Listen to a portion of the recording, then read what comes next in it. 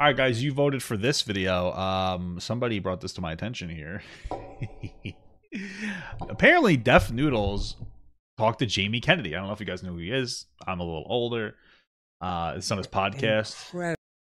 He was Malibu's Most Wanted. Interesting guy. I'm kind of curious about the video. Just to be clear, I'm just curious. I'm not like hate watching or anything. I'm curious about the conversation. You know, he's talking to somebody that like I grew up watching some movies of his. So it's like, oh, okay, got good for Def. You know, maybe a resurgence in his career. I don't know. It sounded like he's talking to a comedian he might like. The comments, I peeked at them. They're a little concerning, I guess. So let's go. Or not. Maybe we won't go. Now we'll go. Dennis, I'm here today with Dennis, but really I know him as Deaf Noodles. The deafest of noodles. Dennis, what's your last name?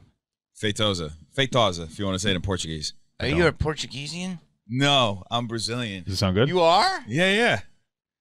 Where are you from? São Paulo. What? The audio's rough. Yeah. So I got to know you as I was watching you during the pandemic. Yeah. You used to do a character. That's interesting. Did he really? You know what's weird? I think I saw what is her name? Sweeney? Christine Sweeney? You know who I'm talking about? She likes XQC. Isn't that so weird?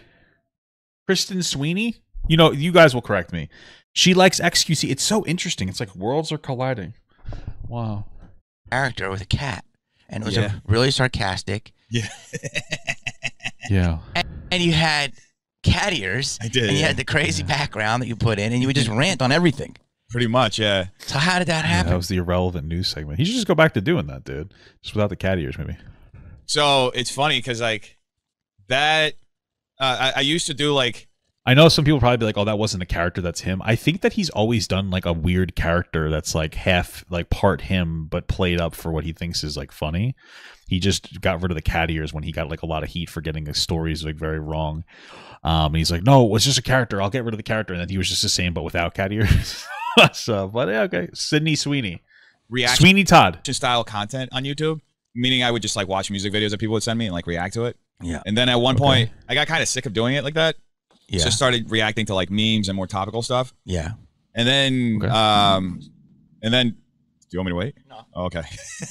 And then like, just more stuff kept happening, like on the internet. And I think it was around the time that, this YouTuber, Onision. What the fuck is happening right now? Oh, I can't go this way. Actually, I'm going to die. Oh no. Was going through like a huge scandal and like, what's the name of the guy from like, To Catch a Predator? The Chris Hansen. Chris Hansen.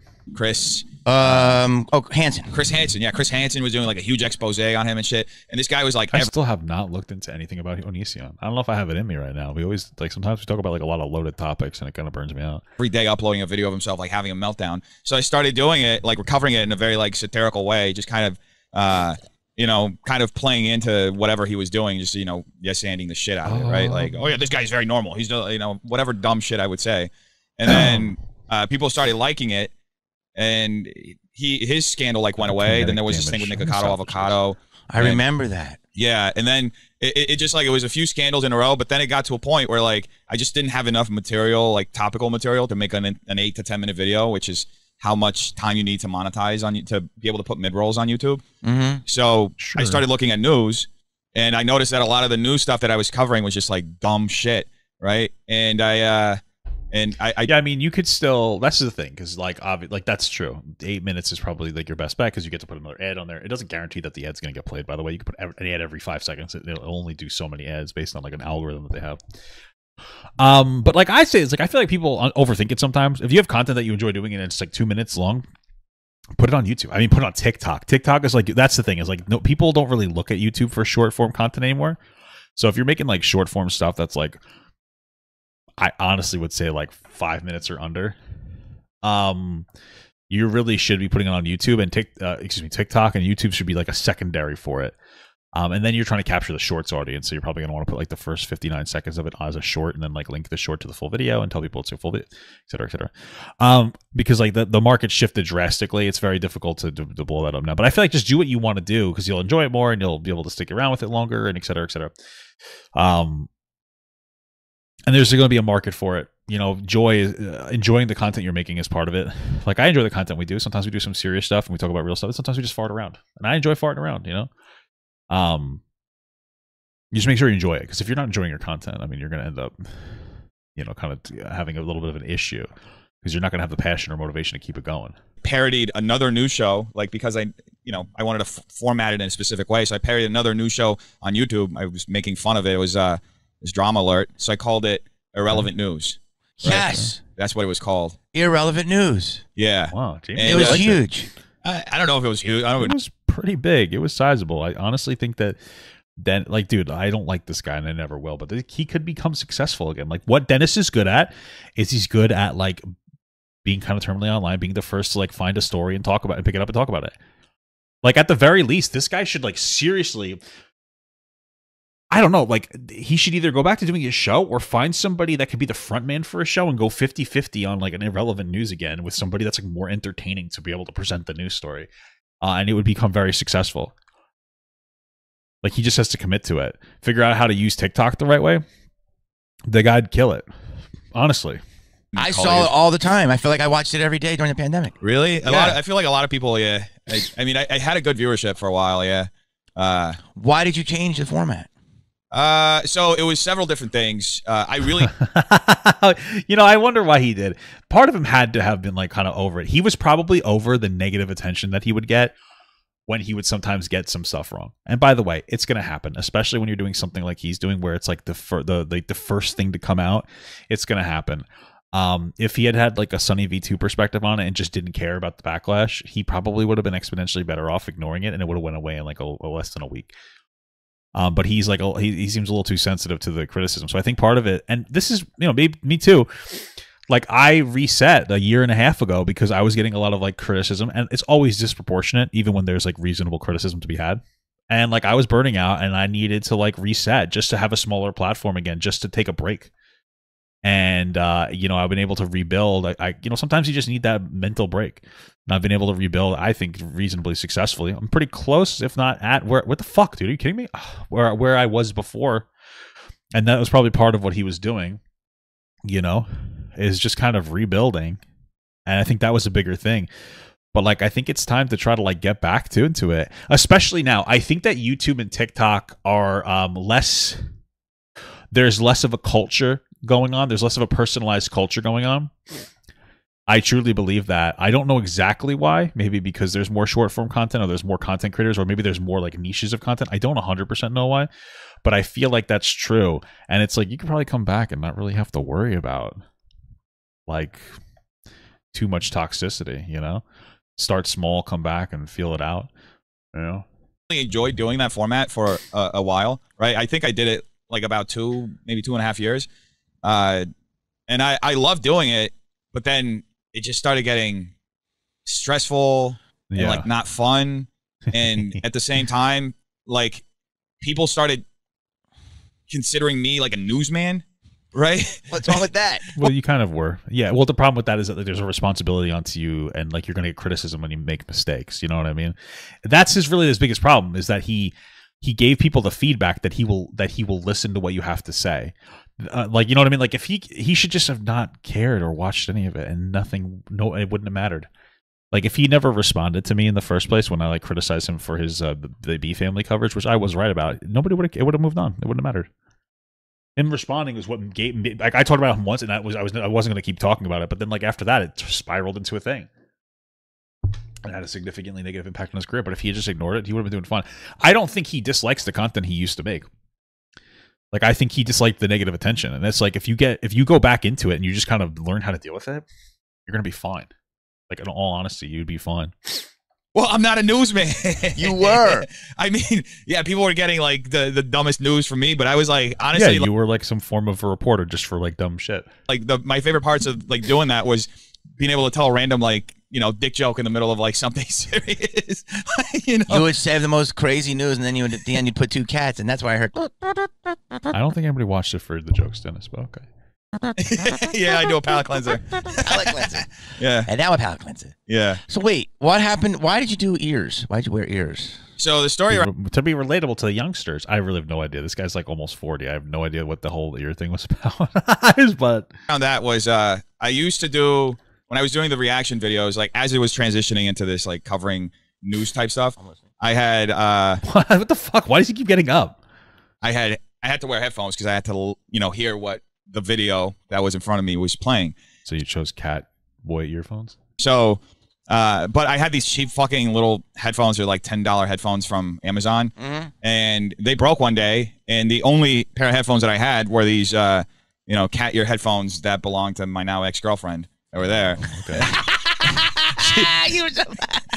So why was that so funny? She wasn't there. She was like, it was the beginning of COVID. So she had gotten stuck in New York. But so I started wearing her headphones. And people liked it. They were like, "Oh my god, you sound!" And I did this like Gilbert Gottfried voice. Yeah, do the voice if you can. What voice? What voice? I don't understand. I know that's one of the things you told me off air that it got tiring because it was hard to do the voice. The voice like every day afterwards, like I lose my voice. He said he didn't do the cat ears anymore because he hated it. It made him very nervous. No, the reason he didn't do it is because he made up this whole thing where it's all just the cat is a character and he's like everything is satirical in his news coverage, even though like it wasn't. Like he would probably insert what he thought was funny into it, but he would report it like the irrelevant news in like a more serious capacity. And so he had to get rid of that because that was somehow like getting rid of the character. But even though he was the same person, just without the ears, he's like a weird guy. So much screaming, so much all the time. So you wore her headphones. I wore her headphones, and people liked it. Okay. So I started like kind of adopting like different things that they liked and building this whole like I wore glasses with no lenses. It was just the frames, and the idea was like I wanted to portray like this cat character as this like pseudo intellectual. And like in Homer like in The Simpsons. I don't think any of this is true, by the way. Finds the glasses in the toilet, and all of a sudden everybody thinks he's like a genius. Yeah. So that's so funny. So you were doing that. Yeah. I honestly don't believe any of this. I just think this is like a weird like news story about it. But okay, whatever. And then there was a whole like the UCLA sweater. I wore like UCLA. A lot yeah, of you UCLA really gear. you repped UCLA hard. Yeah, because it was like supposed to be this like this newly college educated cat or perspective, right? So that's so funny. Or maybe he just had the sweater. Okay. See the level of trolling that he did. Do you think that's like well, because you were basically commenting on college fucking educations and like how smart they think they are. Yeah. And UCLA and his cat. I don't believe any of this. You think that this guy was actually making a commentary on like college people and how they thought that they were intelligent?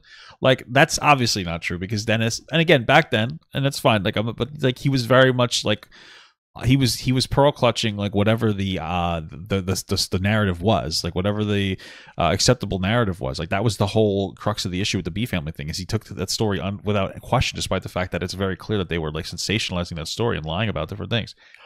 So that's not true. He wasn't putting on like this mocking character. It's so interesting. Like it's interesting because it sounds to me like he spent a lot of time reframing his old character to like justify it instead of just like considering the ways in which he was bad as a content creator. In the same way, I did the same thing. That's why I did a reset. Like hot take. Like that's why I did the reset, guys. Like because I don't think I was being as good of a content creator as I wanted to be. I was making I was making more mistakes. I wasn't happy with my attitude. You know what I mean? There's nothing wrong with that. I mean, it's obviously bad to be bad, but there's nothing wrong with being a little introspective. But it sounds like he spent most of his time just trying to figure out like what's the narrative I could push just in case.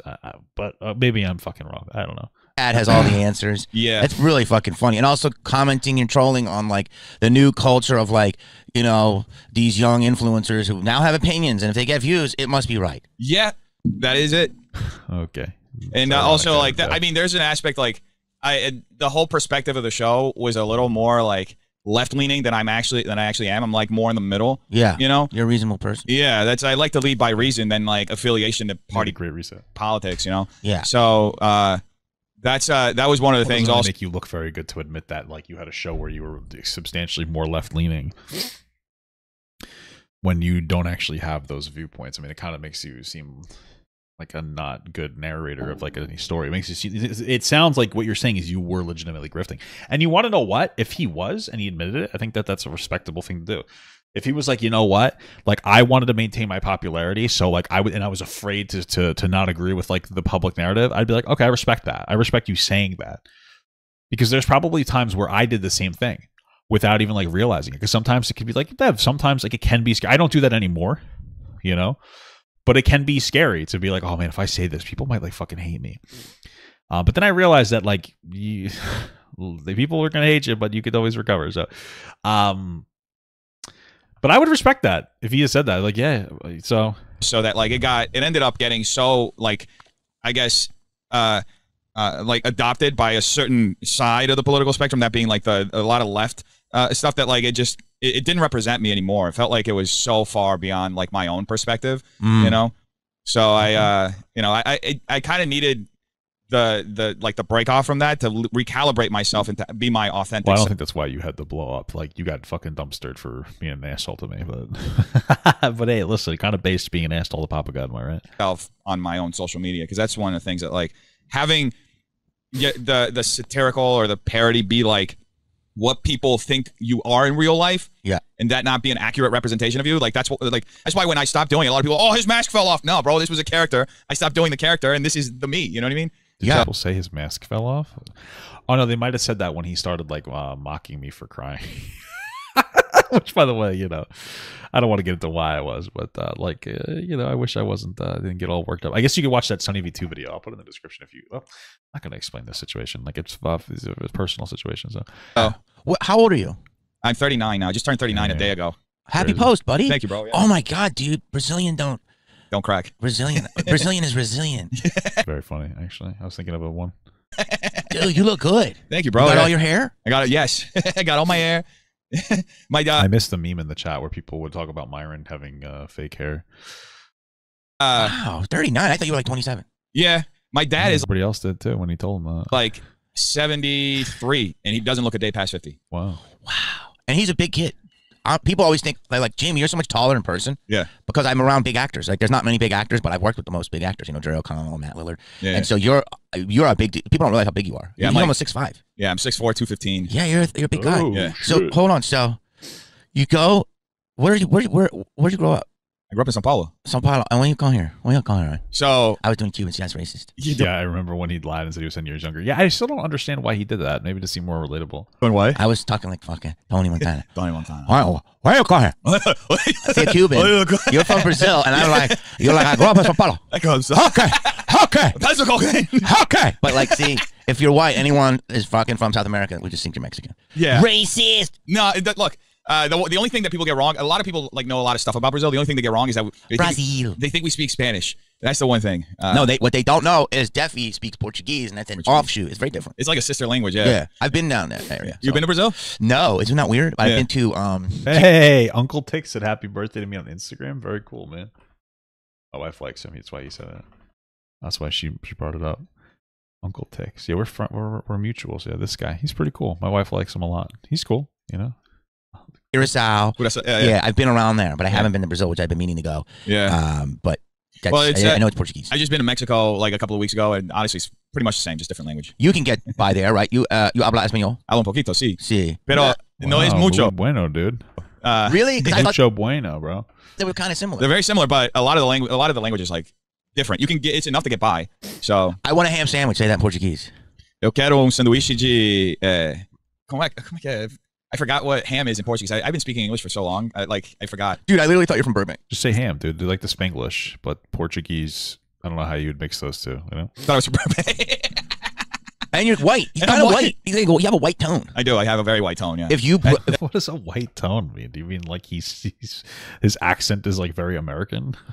What? If you put you in the sun, you bake. Yeah. No, I get. Oh, his skin tone. I don't know why the fuck I thought he was referring to his language. Like, yeah, he's white skinned. Yeah, you can be white and be from like Mexico and shit, or Portugal, or wherever the fuck he's from. Brazil. He said it like 3 times. My bad. Okay. Wait. So when did you come to LA? So I came to LA like Be a fucking famous content. Didn't he live in New York like first or something? 7 years ago. Somebody else. When you were 32 or 30? 32, 33. Yeah. It was post divorce. You were married? I was married. Yeah, for like Damn, we're getting the fucking inside scoop. This guy was legit married. years. Wow. Where'd you live? I lived San in Paulo? No. So like I lived in New York primarily when I was married. So when did you come to America? Damn, I know too much about this guy. So it's a complicated story. You want to hear all of his it? dad's like rich and he just wanted to. That's what I think really happened. But let's see. I mean, if it's interesting. I think it's interesting. I don't know if they're gonna or you are gonna think it's interesting. Go for it. All right. So I was actually born here. In L.A. No, in New Jersey. Oh shit, he's got the Hassan Piker, dude. Hassan Piker was actually born in New Jersey. I think it legitimately was New Jersey. I think he was like legitimately born inside of New Jersey. His parents had him born here, and then they brought him back to Turkey, and this way he'd have dual citizenship. New Jersey, okay. So the way that happened was both my parents are Brazilian, right? Okay. Had never been to America before. Okay. My dad was working as an accountant in Brazil, and his company had these like annual lotteries that somebody would like win the chance to come to America to finish their CPA degree, right? And cool. So my dad had been like for 8 or 9 years been trying to come out here to finish his CPA degree. Get the accounting lottery. Shit, it takes me a long time too, but not 8 or 9 years to come. What the fuck? Yeah. Okay. So, and they would cover all of it. They cover your moving costs. They cover the whole, I think it's like a 9 or 10 month program for him to do it. And he got to do it at NYU, right? So he met my mom like 6 months before. Weird story. The business had like they had like a prize of going to America to finish your degree. Okay. Before he won that. So she was pregnant with me when he ended up getting selected to win. And then I remember it was like my grandfather. They weren't married yet when she got pregnant. My grandfather apparently was like, "You guys have to get married before you leave." Yeah. Because he was terrified of my dad like abandoning my mom in America. Yeah. You know, so they got married, and then like less than a month later, they moved up here, and I was born here. And then like 6 months later, moved back to Brazil. So he's Hassan Pikering. He's just like Hassan Piker, dude. That's fucking crazy. I have a passport. I'm literally a baby, like my dad holding me up. That's good. You have dual. I have triple. What's the third? Italian from my mom's side. Wow, that's amazing. Yeah, that's why. Which will get you in the EU countries. Anywhere, yeah, anywhere in the EU. So you got a really passport, bro. Yeah, I'm like actually kind of CIA, but I can't really talk about it. I wouldn't be surprised. And it's infiltrating the comedy circuit. Yeah. It is. So hold on. So you, Brazil, boom, back, born here, then go back to Brazil. How long did you live there for? So I lived there until I was like 12. And then I got sent to boarding school for a year. Like I was swimming. I was like a swimmer. I was trying to be like an Olympic swimmer. Okay. So damn. The man of many talents over here, fucking Olympic swimmer. Oh, fascinating life. I guess, yeah. Living it felt not fascinating, but I guess it's how it is for most people. So you went to boarding school, and then what? So I went to boarding school after like a year and a half. I came back to Brazil, finished out high school, and did like 3 years of college in Brazil. And then I transferred my college to Florida, to the University of North Florida in Jacksonville. Didn't this guy say he went to the same school as like Vince Vaughn for comedy? And that's where I finished. UNF? UNF, yeah. I don't even, dude, I've done every college. What's the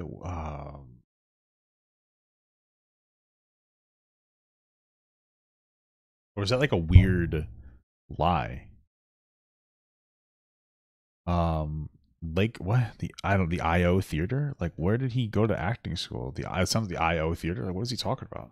College in Florida. You've done UNF? Oh, he's definitely fucking rich, dude. Oh, no, I've done UCF. UCF. I've done FSU. I've done UCFF. I've done them all. I've never heard of UNF. It's in Jacksonville. Wow. It's in University of North Florida. North Florida, yeah. Wow. When I was there, I think the only like I don't think they have that many comedians come through. I think the only one they had was like I think they had like one Bill Burr show. Wow. So it wasn't you, brother. I think that honestly, I don't remember specifically how it went, but I don't like the students down there aren't like necessarily woke, but they're just like really country. You know what I'm talking about? Yeah. So you go down there, you go to Florida for a year, and then what happens? And then after I finish college, I graduate with like a dual major in English and communications with like a concentration in advertising. Okay. Then I moved to New York like the day after. I packed my stuff in a U-Haul, drive up to New York. To do Jesus Christ, what the fuck? This guy must have like a ton of money. What the fuck? what?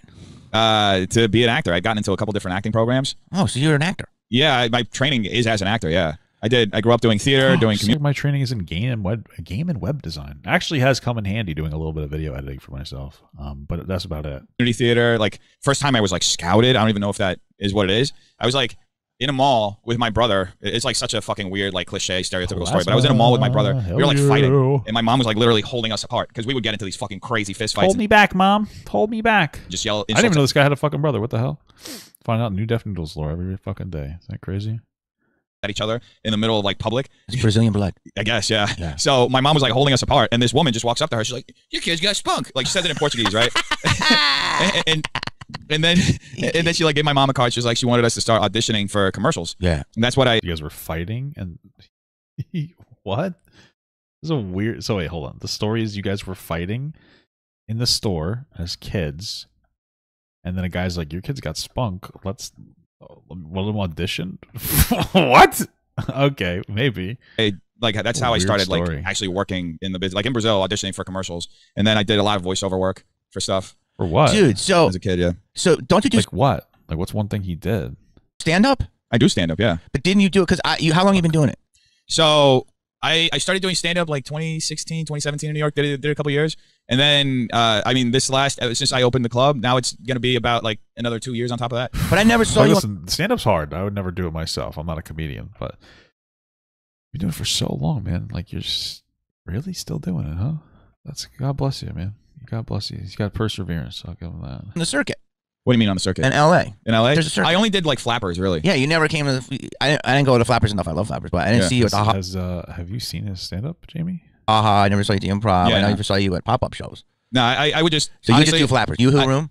No, I did the main room a bunch of times. Your show or be part of a show? No, I was part of a show. I did like 2 shows with Jeremy Piven. Yeah, I got bumped by him twice, like because yeah. he's Jeremy Piven. I'm a fucking nobody. We're all somebody in God's eyes. Yeah, yes.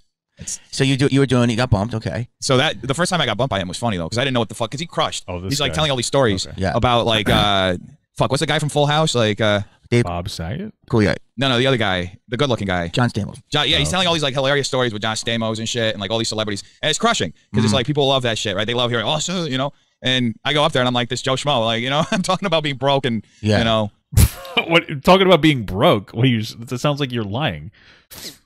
What a weird thing to pretend to have an experience of being broke when you like your whole life is like, I've like tried citizenship, and I just kind of moved from Florida to New York to there to California to this. Like, I don't think you were ever broke, man. There's no fucking way. Nobody would ever say these things.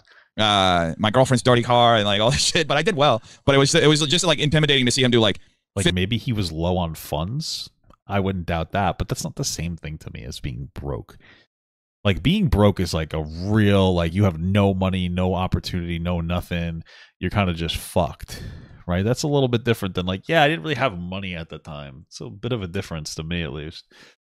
15 minutes and just crush the whole time and leave the energy like all the way up there. And I'm like, it was the first time ever in my life that I'm like, how the fuck am I going to follow this shit? Right. And I have to do 8 minutes. Mm-hmm. So I went up there, just did my material, like, kind of roasted myself a bit at the top, like, you guys, the celebrity walked out. Now you guys got a dude who's got a mop on his head or some shit. Always good to do that. And then how did you do?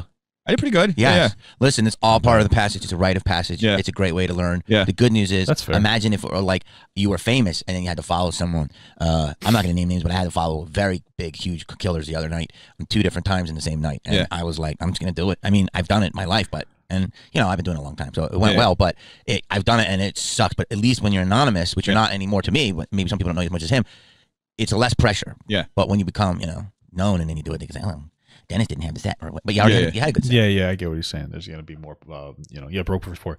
It's going to be more pushback because you're like a whole person. Yeah, I think it might have been Jamie Kennedy where like he was performing at a show and he got so drunk that like they actually had to refund people. I think it was him. But what people didn't know, and this is something I learned, was that apparently it was a show where like the air pressure is so high or something. It's like so high up that like 2 beers will knock anybody on their ass, and so like he just didn't realize he didn't have enough time to adjust to it. Pretty sure that's what it was, which is crazy. So interesting. Yeah, I had a good set. Yeah, it was good. It's all part of it. You know what I mean? It's like, listen, it's just fucking shooting hoops. Yeah, you know what I mean? It's literally like because I was thinking about it, sometimes like a show might be off for me, and it sucks because they pay money and it's so much pressure. Yeah. But what do you do when your favorite player has a bad game? Yeah. You don't get the money back. So it's like that. That's what comedy is. And you ever have like those things that maybe in your head, like you're like, that didn't go as well as I expected. And then you watch the tape the next day and you're like, actually, I did work out pretty well over there. That's good because you might have something called bomb years. Yeah. And bomb years is Whitney Cummings taught me that phrase. And kill years. And comics who have kill years are usually delusional. Like, I killed. But they didn't do as well and they're overcompensating. I don't know, man. I think he might have kill years. Like he might, whatever that is, where he thinks he did better than he did, because there's no fucking way. I'm just saying, dude. Bomb years are people that always do well or kill, and they go, I don't know if they did good. Yeah. So it sounds like you tend to go to bomb years, which is good because it keeps you humble, working harder. Oh yeah, that's I mean the whole practice of stand up, like, it's just constantly humbling you. 1,000%. That's definitely true. Like every time you get up on stage, you can have. I mean, there's that. I was just talking to somebody who. He's a good friend who's a host of the club, Doug Fager. He's like a comedy store guy. Did you say a slur to us? Roast battle guy, and we were talking about how you have a great set, and then you have the worst set you've ever had. It's like your great set's followed by your worst set. Dude, it's hard. What's like an example of like his great set? Because if you do multiple things, like I was saying this the other day. I was talking to somebody who's really young in the game, and he's like, I couldn't go up in front of certain people because I didn't want to look bad. And I'm like telling this guy, then you're not going to be a comic, dude.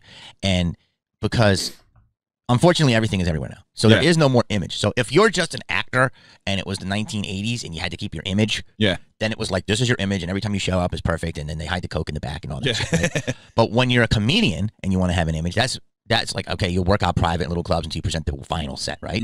Some of the greatest specials you've ever seen, you can hear about the workout sets, right, before they went up. But now, with social media, everybody's everywhere, and they're going to just get you. So it's like you're going to see warts. Yeah, and that makes sense. That definitely makes sense. And the thing is, I guess at the very least you can use. I guess it's gotta be hard to use social media because you can't get instantaneous feedback. I mean, you got to do like a lot of crowd work. But I think Shane Gillis did a lot of crowd. Like he would do like smaller shows and put them up on YouTube, right?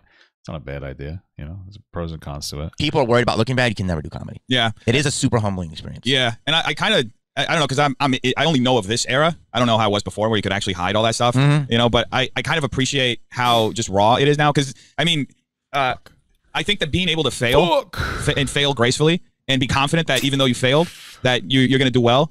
You know, again, I think it's a good thing for people to know. Because like I feel like society in general is just so obsessed with like the W, right? Everybody wants to be winning all the fucking time. Like Andrew Tate says, I've never had a loss in my fucking life. No, bro, you've had numerous. You know, you can't.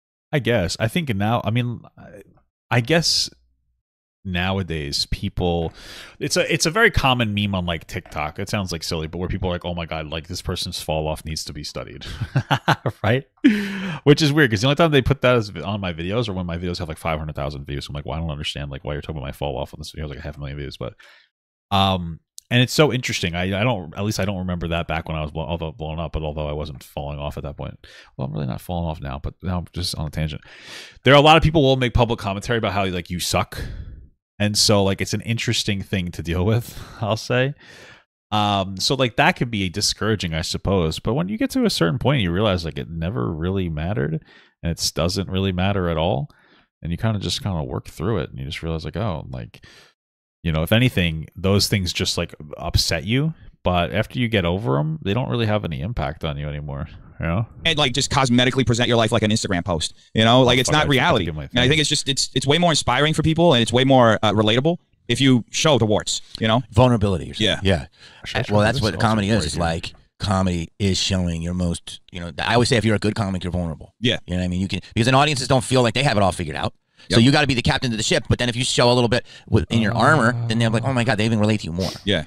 So let me ask you a couple questions. I hate to go, but now do. I'm curious about your clips. Yeah. Because you just start a clip and you're looking at something, and then you'll rant, and then it'll just cut off in the middle. Why do you do that? It makes me mad. You got to I love the cat. The cat always fucking at the beginning, the middle, and the end. The cat finished. Now you're like, well, this is what happens, right, when you're cleaning a toilet bowl, and you think you're gonna have these type of cleaners. Well, then and then cut. Well, you got to wanting more. Wanting more. There's not a thought. You cut mid thought. First of all, I don't know why Dent's laughing so much, but like, I don't. What is it that he's referring to specifically? The clips he's referring to. And I get so fucking angry. And I'm like, what happened to nudes? Yeah. Is that a new angle you're doing? It's so I'm going more with like commentary. I'm not trying to be like a news person. I'm just trying to your reaction video. Yeah, reaction.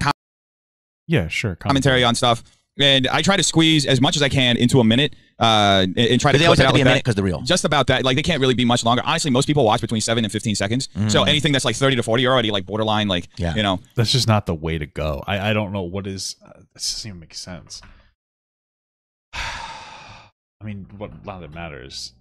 I haven't really seen his like. What is he referring to? Is he referring to TikToks specifically? Like, what is it? Is this what he's referring to? Hi, this is Dylan Mulvaney, the artist behind the song Days of. It was like, why was Dr. Disrespect banned? It is f***ing okay? I'm not gonna apologize. Say that it isn't that I'm not admitted to not asking. You want to make it a sub-traumatic experience. I mean, I feel like, why wouldn't you hit the minute mark at least when you're doing these? Why are you doing 54-second? Why wouldn't you hit the minute mark on this? That's what monetizes. I don't understand. Whatever. I don't know why I care. Okay. So we're literally gonna have no attention span in 2 years. Basically, yeah. I mean, TikTok is a little bit more pushing the longer form content that's like a minute and over. So I don't know.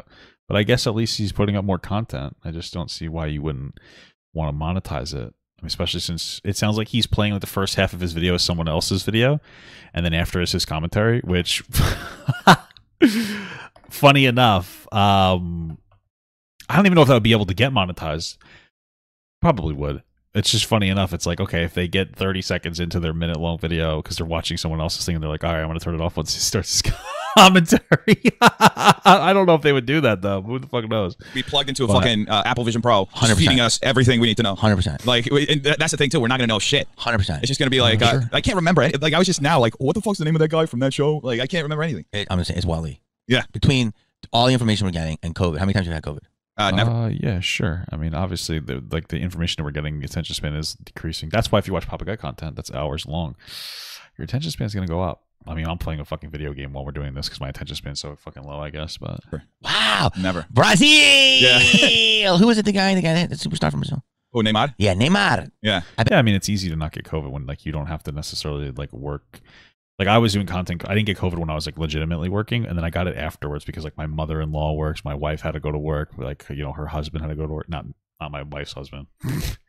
My mother-in-law's husband. We got COVID that way. But when you're able to isolate better because you're doing like online work, it makes it a lot easier. But it's interesting because I didn't get it while I was like working in it. I got it once the motherfucker brought it home. Then again, he did hospital work. So I had COVID. Probably not. No. See, that's incredible. Yeah, my mom's had it 5 times though. God bless her. She's Yeah, strong as hell. I've had it 3 times, but each time my brain is like, yeah. So you don't. So yours is just from 5G towers. What? Your brain is gone. My brain? Yeah. Oh, my brain's gone. My brain's gone because of information and COVID. Yeah. So yours, but you never had COVID, so that's good. Yeah. You still feel the brain fog? Not as much, but like I literally was like thinking about something the other day, and I was like, that place. I feel like I had brain fog too sometimes, but it's because I don't really sleep as much and I eat poorly. I think that's a much more serious contributing factor to it. That place, the Mexican food, and it was like it took me like a minute, and I go, Del Taco. I mean, maybe I don't know if this guy's doing like drugs or anything. That might be more of what it is. I don't know. Like Del Taco. I forgot the fucking name of Del Taco. Well, maybe he's just getting older, man. Shit just happens. That's no bueno, dude. I mean, it's not Taco Bell, but it's number 2. Yeah. It's Del Taco. I could not remember Del Taco. Well, now you're surely not gonna forget. I was just like, how the fuck do you forget Del Taco? So it's like that's sometimes, but then there's other times. I've been to Del Taco before. I'm like, but I'm doing all those like lion's mane and everything. Yeah. All these mushrooms help. Yeah. Natural. I don't get high. You microdose? I don't, but a lot of people love it. But I mean, I'm not opposed to it. I'm not ready to be like. But apparently people say it's not. It's amazing. But, yeah, my girlfriend microdoses all the time, and she says it's great. Yeah, people say it. Like, but there's a bunch of mushrooms you can do that don't get you high, and just are like really productivity. Yeah, taking them. It's something with like the fuck is microdose? I mean, I don't do drugs. I'm a straight edge. I'm straight edge, dude. I'm straight edge. I'm as about as straight edge as they come, brothers. Pretty cool guy. What is that? When you just take a small dose of things, I imagine. Psilocybin or whatever. It helps with like anxiety and depression. I don't fucking know. I'm like completely clean. I don't. Or is it like psychedelics? I don't really care enough to look into it. I just drink like a couple of Red Bulls a day, and that's pretty much it. Did you ever do anything? Yeah, man. I stay away from the caffeine and stuff. I just feel like I try to stay away from caffeine. I try to stay away from like a lot of stuff. Thank you so much for the $5 from Frames. I was watching your stream at a funeral, and a joke you said made me burst out laughing, and now I'm kicked out of the funeral. I love your jokes, Papa. I love you too. Is that a real thing? What joke was it that I made? That's funny. Yeah, you don't have to fucking donate money again. Just say to the chat, and everybody will like at me so I can see it. Tons of drugs. I not like hard drugs. I've done like acid, Molly. I smoked weed. I tried coke a couple times. I've done some weed and I didn't like it because I'm a cool guy. So I don't do drugs. Drugs are for little nerds or losers. Not for me. Wow, a Brazilian who doesn't like coke. What is that rare? It's very rare. Yeah, I tried it with. I tried it with a friend of mine. He went off the deep end with a coke, but I was just like, he kept doing it. Oh, he was like so into it that he was. Del Taco is dog food. Oh, okay. Maybe I would like it. I used to eat dog food. It's cheaper, dude. Why get human jerky when you could just eat fucking dog jerky? It's cheaper, and they don't have to label it, so you know it's good. You know what I'm saying? Still living with his parents in his bed. They don't have to like label the calories. With the door open, doing lines during the day. So that's how much he was into it. Day bumper. Yeah, day bumper. Wow. Yeah. Would the parents see the coke? With they didn't care. I don't know why. That's a true Latin parent right there. They don't care. They're like, yeah, we helped sell that. Yeah. These are jokes, people. Wait a minute. So, wow. So, yeah, you know what? There are people like you. That's brilliant. I never tried coke. Yeah. Only because I was scared. Like, I was like, I want to be successful. I had a friend who used to do it a lot. It's weird. We don't hang out. I don't know. Dude, I'm so straight edge. It's so fucking weird. It's funny. What do you got adding me for, dude? Did he answer the question? This motherfucker didn't answer. I'm going to kill all of you. He didn't even answer the thing. Why are you telling me this? Stop adding me, dude. You're done. I'm beating you up. And I've always heard horror stories. But so are you clean or you just don't do nothing? No, I don't even drink. Microdosing is simply a term used for when you take a really small, barely perceivable dose of my psychedelic. What's the point? Does this still, I guess, have an impact on you? Or I had a drink in like 12 years. Are you smoked sober? Weed in 6-7 years. I guess technically I am. I mean, I don't see the fun in it. Yeah. Also, I have to be like sharp. Like not only to be on stage, but also to like all the business ventures, everything I'm doing. I feel like a lot of comedians do drugs. What? All the time. Like if anything, he might benefit from doing something before the show. He always seems so nervous every time we watch it. Oh, I'm trying to take care of my parents too. Like I just don't. If I'm high, if I'm sitting like stoned on a couch, Your parents live with you? I'm confused. I'm missing out on something that I should be doing. Your mom's not gonna eat. Yeah, well, they're fine with money, but it's more of like my dad is like Alzheimer's. He's like pretty advanced, so like she's older, so you know they need help with stuff, you know, and it's just me and my brother. So you're being very responsible, which is nice. That's a beautiful. Yeah, thing. and also like beautiful thing, brother. Beautiful thing. The kind of business I run, like I inadvertently take care of so many people too, you know, that come through my building every night that I have to be like laser focused, right? So wait, stop. Okay. It was Big Ed section. I'm 4'11", but it's 2 separate measurements. Joke. The groin. Oh, okay. That's funny. What's crazy? So I'm driving. So I become a fan of you because I'm watching you during the pandemic and I'm laughing. You made me laugh a lot. That's good. And oh, that's cool, man. And then one day I'm driving and I'm with my girlfriend, and she goes, oh my god. Maybe this will be a wake up call for this guy to get back into the content that actually made him popular. Look, she goes, Deaf Noodle Comedy Club. I was at toy. I was picking up some toy, and here you are. So what happened? You decided to open your own comedy club at the corner of like Gardner and Sunset? Yeah, that's exactly what it is. Yeah. I'm good. Like literally across the street from Toy and Guitar Center. Yeah. So which I love because I love that area and it's all fucked up right now. But did he actually go though? I heard that he was supposed to go and like do a set, which, but you know what? Good for Deaf Noodles, honestly. If it turns into a thing for him, whatever. Good for him. It's getting gentrified. It's coming back. There's some huge condos. There are like 300 units that they're building across the street. Out of nowhere, which literally was a shoe store. But I mean, it's getting better, but I just hate it's either a condo or a fucking meth alley. Yeah. And I hate the fact that but I love that you plop down there. Yeah. So damn, he's got the tipster effect. When you look up Deaf Noodles, it's everybody but his channel. Did he change the name of his channel or something? No views. What the fuck? Which one is actually? Did he just post this? Somebody asked me to. I fell off. Oh, he's trying to route people Which one is actually shorts into his stuff. Okay. Do you have a friend zone memory? I've got a few to choose from. Oh. Okay. What happened? Did you what brought all this on? Talk to me. So because LA really needs another comedy club. Yeah, there's so many already. Well, you're 8. You're 8. Let's go through them. You ready? Yeah. Store, improv, factory. Where's the fucking Jamie Kennedy thing? I thought he was there. Yeah. Okay. Then Ice House, Flappers. I read the Frames reply, guys. What the fuck? Why do you keep tagging me in it? What the hell? Haha. The Toe. Okay. The Comedy Chat though. Yeah. That's 7 I can think of. Yeah. And then you got all the like the minors. Well, then there's all these other like rooms and pop ups. Yeah. You do a Don't Tell or different things like that. And then there's like Jay Davis. He's got 3 rooms. He's got Yamashiro and he's got the Weed. Yeah. And then like you said, there's all different pop ups around. Then you've got the Bourbon Room. Yeah. Which one is actually hard? Listen, I'm all for it. I think that the world is what you just said. It's going to become Wall-E. Like it's either Wally's going to sit like this, or eat. That's why you see all these dumb food influencers because they have nothing. Nobody needs them for anything. So they'll just shoot fucking lasagna 3 different ways and act like they're doing something. So it's either going. Where does this guy post any of his like comedy club stuff? What? Like all things. I'm somebody amazing. Everything aside, like I don't really understand. Like okay, so when I reframed my channel and I changed it, and I made the new channel and the old channel, right? Like the old channel that used to be my main, I kind of just abandoned it for a while, and then I came back, and now I just post the TikToks. It's on there, the ones that are from TikTok. I post those on there. It's like a garbage channel that, like, you know, this way you could see those, right? Whatever I post on TikTok, I post on that YouTube. It doesn't matter. So, like, if Dennis's whole thing is like, oh, I want to be a successful comedian, like, how come he's posting the truth? I fell off. You win. I quit. I'm transitioning to a girl with big titties. Why do you think that this is like something that makes you look good? Or is productive? Like this is just a hysterical mess. Like this is nothing. This makes sense. Because like let's imagine that Dennis actually like is starting to kill it. Maybe he is. Nobody's watching his stuff, but like let's say Dennis is killing it right now in his comedy club, which is possible. I don't know. If you see a funny clip, let's say you see like I tried to break my DoorDash guy and failed. I'm not gonna watch it. I don't care. Let's say you saw this and you're like, wow, this was actually really funny. I'm going to go check this guy's channel out. And then you look and this one is called The Truth I Fell Off. You're like, what the fuck is this? This isn't the content I like. I did it. And it's him doing push-ups. Like, why would you stick around?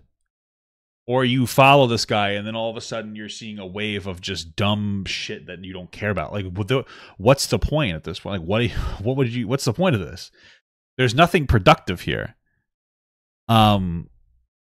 Watch The Truth. It came off as super genuine. God will bring you back up. Give it a chance. Maybe watch it in a sec. But like my thing is like, why do the spiral? Stop the spiral. Everybody, like, listen, you had your rough time. It's time to get your shit back together. Is that more centered? I don't know. It's time to get your shit back together. Stop posting dumb shit like this and just post clips from your comedy club. Plug your comedy club on the internet. I don't know if people are doing that right now, but like maybe you're the first, or maybe you're one of the more prevalent people. You start posting on there. You start getting more people on there. I mean, all it took was Jamie Kennedy seeing you had a physical comedy club and he got excited about you. So why not put this on the internet? Then maybe somebody else, maybe Vince Vaughn. I saw that. I can't do it, Vince Vaughn. He saw you on TikTok or YouTube. He's like, oh, I remember this guy. Like, I liked him a lot during the pandemic. Who knows? And then he all of a sudden, it was like, why not? Why make this channel like this fucking spiral channel? Like, I don't understand it. Why have this spiral? I don't get it. Maybe we'll watch this after. If you guys want me to take a look at it, I don't really care too much. Going out to a concert, going out to eat, going to a festival, or going to a show, and that's it. Everything else will be in your phone. That's kind of what I believe. Yeah. And so I don't think it's a bad idea what you're doing. Yeah. I just, honestly, it came out of like this selfish need to be able to have time to do stand-up. So you wanted to control the narrative. No, it wasn't even that. It was my YouTube work was taking up so much of my time. Yes. That I wasn't having time to go out and do stand-up. The world was opening back up, and I was like, I was getting weekly spots over at Flappers, and I wanted to keep doing that, or and start going to other clubs and stuff. But I just didn't have the time. I didn't have the time to go to like open mics and stuff. So my logic was I could diversify my business by building like studios in a building and have the front of the building be like a comedy club, right? So what's the rest of the business for? Like, I don't understand. I could have a space to do stand-up. So all of this would have made sense if like he had maintained his job of doing like news in the morning. And then because this is the thing, there was a time where he hired a whole team of people when he used to do all of the editing, at least from my understanding, all the editing, all like the research for like his, relevant news segment, and then everything himself in the morning. So it makes perfect sense to be like, oh, you know what, I'm doing really well. I'm getting like 100K views a video every day, which is good. I'm going to hire a team to start doing the research for me. I'm going to teach him to do the research for me. I'm going to teach him how I like work to be done, because you know what? He might be very particular. I'm very particular. It's why I struggle to hire people. Even though I could, and it would probably make things easier, and I could probably branch out a little more, but I'm like very particular. And he was already hiring people, so clearly he wasn't as particular as I am. And then it's like, you do that, you hire some people. All right, cool. And then you open up your comedy club and you focus that because that's your passion project. Like, the whole series of events just doesn't make sense. I don't think that he's necessarily thinking about it. That's probably why it doesn't make sense, but like, none of it makes sense. I mean, everybody has their downfalls. Pull yourself out of your fucking spiral already. Like, enough is enough. Start like doing something constructive again. If you're going to make that Def Noodle, if you're going to commit to doing the commentary because you don't want to do the daily news anymore, that's fine. But like, commit to it in an effective way. And like, make your old channel about posting your comedy. Make a TikTok that you post the same comedy stuff, the Def Noodles show, the Def Noodles whatever, Schminglebang, and kind of just commit to that and fucking do it. Like, stop fucking around, instead of like all this weird like breakdown stuff. What happened? So what'd you do? Also, it was partly inspired by Ronnie Dangerfield and Earthquake. They kind of did the same thing, right? So I know what Ronnie did. What Earthquake? Where'd he do it? He had a club too. Oh, okay. Where? Yeah. So, but with Dangerfield, it was more of like he wanted to have a club so he could work out his bits to go to the Tonight Show, right? Mm-hmm. But with me, it's like I just want to have a place to work, So you can work out your bits for YouTube. Yeah, for YouTube, or I can just have a place where I'm constantly doing stuff without anybody having to control the stage and tell me how much time I get or whatever. I don't. Wait, what does that mean? Is it like a self-admittance? You're too so charitable, Dennis. It's not like I'm charitable. I don't like this person. I just like don't care about what happened.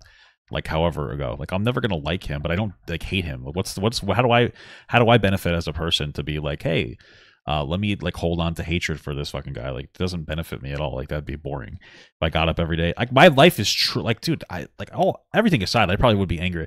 My life is incredible.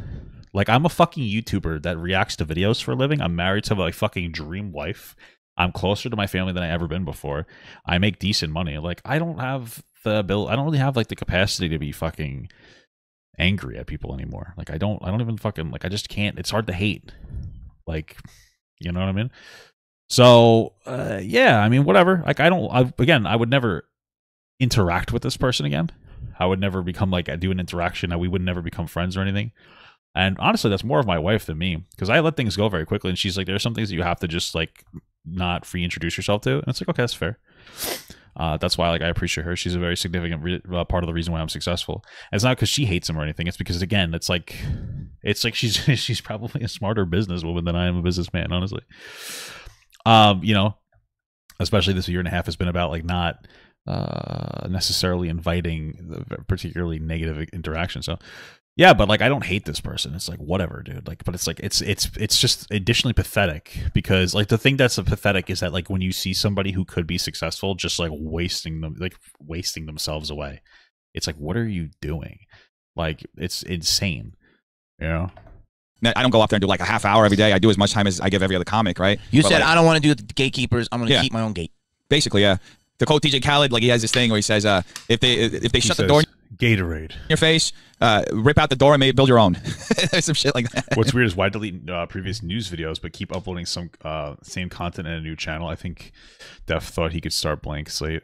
No, well, it's not the same content. Like his irrelevant news stuff was like a bunch of little stories in 8 minutes, 6 in the morning, which is very important. It's the first thing that you wake up to. You have your coffee, watching like a relevant, silly like TikTok or internet drama, and then you're done. This new commentary stuff is like a longer form, and it's more about his personality. So wait, so what made you pick that area, and how did it start, and how long have you had it? So yeah, so you know, there's that old cliche for business. It's all location. Yeah. So I was looking for a good location, and Sunset is like one of the best locations for this kind of business, you know. In the world. Yeah. So I had actually seen a place that was like about a mile east of it, and it was perfect. It was like an old recording studio, and you know, there was like a whole space at the front that was already kind of set up. It could easily be like a stage area. Yeah. Oh, well, it could be a stage area, and then yeah. It's all good. So so it was like beautiful. It was great, but because there had been another person who had just moved into the building who was building podcast studios, they were like, oh, we don't want competing businesses here, right? Because they were scared we were going to run each other out of business, right? Because it was a similar business. So I was like, fuck. So I had looked at that point when I found that place. I'd looked at over 300 places already. And what? Yeah, this not is in person. What, on like Zillow? No, in person at like 10, but 300 listings that I had like inquired about had been. I spent like 6 months researching this. So that's a lot of time. Yeah, I want to make sure I found the right place, right? So I went back, started looking again, and I saw this like listing for a place that was on Sunset, and it was this old amp store. It was a Mesa Boogie. Yeah, it is. Yeah, it was this historic amp store, and I like the thing that drew me to it, because I saw the pictures and I was like, this looks kind of small. I don't know if I could build it here. But then I saw this thing. And I was like, I just got to go to the place and look to see if they have this. And if they have it, I'm definitely gonna get this place. And what it was a smoking Indian from Seinfeld. They had that statue that was just like it. And I'm looking at it, I was like, I'm a huge Seinfeld fan. So I saw it, I was like, I have to go see it. So I went to go look at the place, and it was in such bad condition, because that store had been there since like the 70s, I think, like a long time. And they hadn't done anything to the building to like update or paint the walls or clean since the 70s. They sold amps. They sold amps, yeah, like guitar amplifiers. That's probably don't use as much anymore. Yeah, most people just DJ nowadays. So that's true. Yeah. So I'm walking around. I'm looking for the Indian. They took the Indian with them, but they left a whole bunch of other stuff there. But yeah, I'm walking around and I'm looking. And as I'm in the space, I'm like, okay, I could maybe make this work. And I'm starting to like imagine how I could like separate like the two areas and where I could build my office and all this stuff. But it definitely needed a lot of work, right? So I end up, it was a crazy process. I'd never done anything in my life like renting a commercial space. They make you. I mean, the reason why he might have deleted his old videos on his main channel specifically is because it's not the same content that he's doing now, and so he doesn't want people to be like, oh, I like this, subscribe, and be like, oh, what the fuck is happening now? Again, though, like I don't understand, like, if you're gonna make that channel about posting your fucking comedy club, like, just do it. Just do that. Don't have public meltdowns. Talk to your girlfriend or something. Like, all jokes aside, like, talk to somebody in the real world if you're feeling in your feels or you feel like, because like I went through a phase on my TikTok now, like, but like a year ago where like I was feeling like a similar thing. Where I'm like, oh, I'm just gonna shit post on a TikTok. Which, by the way, if you're gonna shit post, I feel like TikTok is better, not your YouTube channel. So I get it, but it's like, how much longer are you gonna do this hysterical spiraling out, You like get all kinds of insurance. They do like a like huge background check, much bigger than like any like residential space, because they want to make sure you're like. But no one's renting it, so it's funny that they really hustle you that hard. I mean, it's funny, but it's also like so it's like it's a funny duality, right? Because it's Sunset Boulevard. It's like one of the most iconic boulevards in the world, 100%. right? And they're aware of that. At the same time, there's an awareness that this specific area, Sunset, because of the pandemic, because so many businesses have closed down around it, it's a little rundown, right? Like when I went there were legitimately 2 homeless people encamped right at the front door. Yeah, 100%. And there was human feces like right by the front door. Wow, for free? Lucky you, dude. So would I ever talk to Dr. K? I feel that would be a very interesting comment. Oh yeah, of course. I think Dr. K is I like Dr. K. I think he's Dr. K. I think that of all the content creators I've ever seen, I probably respect him more than any other content creator. Like I catch his stuff from time to time. I don't always have the mental capacity or like mental energy to do it because it's intelligent, right? And so like I like rotting my fucking brain a lot of the time because I don't know if I could do it every day. It's a lot mentally exhausting to engage like very intelligently the way he does. So I react to his video like that's like, you know, every minute is like 5 minutes for a regular video. If I do like an hour long Dr. K video, I've done 5 hours. You know what I mean? Because I have to actually think. But like, yeah, that'd be phenomenal if I was ever able to. I don't think that I'm somebody that's interesting enough in my career that would like incentivize him wanting to talk to me. And I don't mean that in a negative way. I'm just like, you know, it's almost a motivational way where it's like, oh, I can get there. But yeah, that'd be cool one day. Sure, he's a cool guy. So yeah, I mean, there's that understanding. But I gotta level up more. That's why I went through all of it because I was like, I saw the value of being on Sunset, less than a mile away from the store, less than a mile away from like all these major clubs. The factory, yeah. You know, you're not far from the strip club. It's gonna piss me yeah, off. there's one like 5 blocks away. Yeah, 7th Vale. Yeah, I don't know why I know that. Yeah, I mean, you can't miss a sign. Raising well, I think he's making a joke about how he goes there. Hell. So wait, so you go in, and when did you open it? So how much money was it to open? I'm curious. With the down payments and the insurance, just the insurance was like $12,000. Okay. The down payments like up front was like another like 25 maybe. And you have to do what? Did they charge you an arm and a leg? They charge you more than 10 grand a month? No, it's like no, it's not that. It's like honestly because I got it at like a low period, so I got it at a really good price. I mean, it's half of the price of what it was. Like the other building was a mile down, and they're pretty much the same size. The building that I first saw that I thought was perfect was like 8,000. This one I got for 4,500. And you don't own it; you rent it. Yeah, I rent it. Yeah. So when you do all that work to a place, how do you pay for it? Because there's no way that your content pays for it. I don't understand. I'm just curious. They get to keep your fucking upgrades. Oh, fuck my balls. But there's like stuff that you know you can down the line like negotiate because I've done so many improvements, you know, to the space. Like I'm really friendly with my landlord. I can negotiate like different things. Do you live in it? No. So you live there, and it's your office, but it's pretty big. Yeah, it's pretty big. Yeah. You could have lived in it. I could have. I really didn't want to. What I ended up doing was I used to live in not a bad area to live. It's not. I mean, honestly, actually, I have to. It's not a good area to live in. I live there. So it's changing now, dude. So I used to live in North Hollywood when I got the place, and then I moved 2 blocks away from the place. I can say this now. I don't because I'm not doxing myself, but I moved to Martel Avenue, which is like 2 blocks away. It's down the street from I think Poinsettia Park or something. It's great. It was nice because it was right by the park. There was like a farmer's market every Monday or whatever. It was a nice place. But I mean, I live in the Valley again. I love the place I live in right now because I got this huge house with a huge backyard. I have 5 dogs. They got enough space to run and stuff. But like yeah, where are you getting all this money from? There's no way that anything he's doing is like generating this income. There's just no way.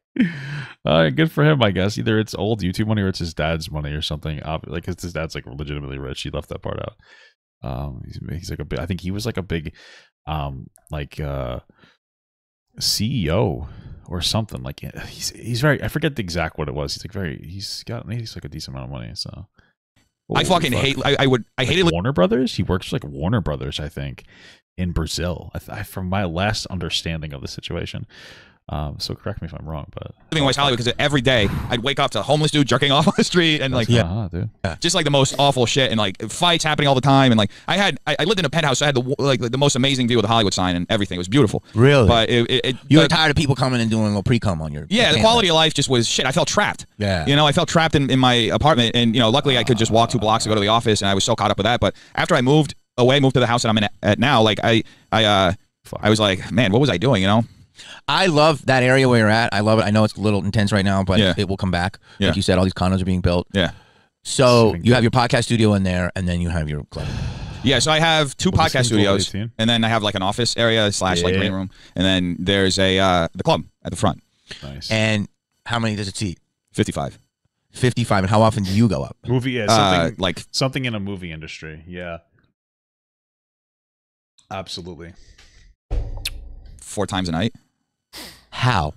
We're running like open mics Monday through Friday, 4 times a night, and then on Saturdays we have shows. And then so do people come in and pay for a spot? We have 2 of the mics are free and 2 are $5.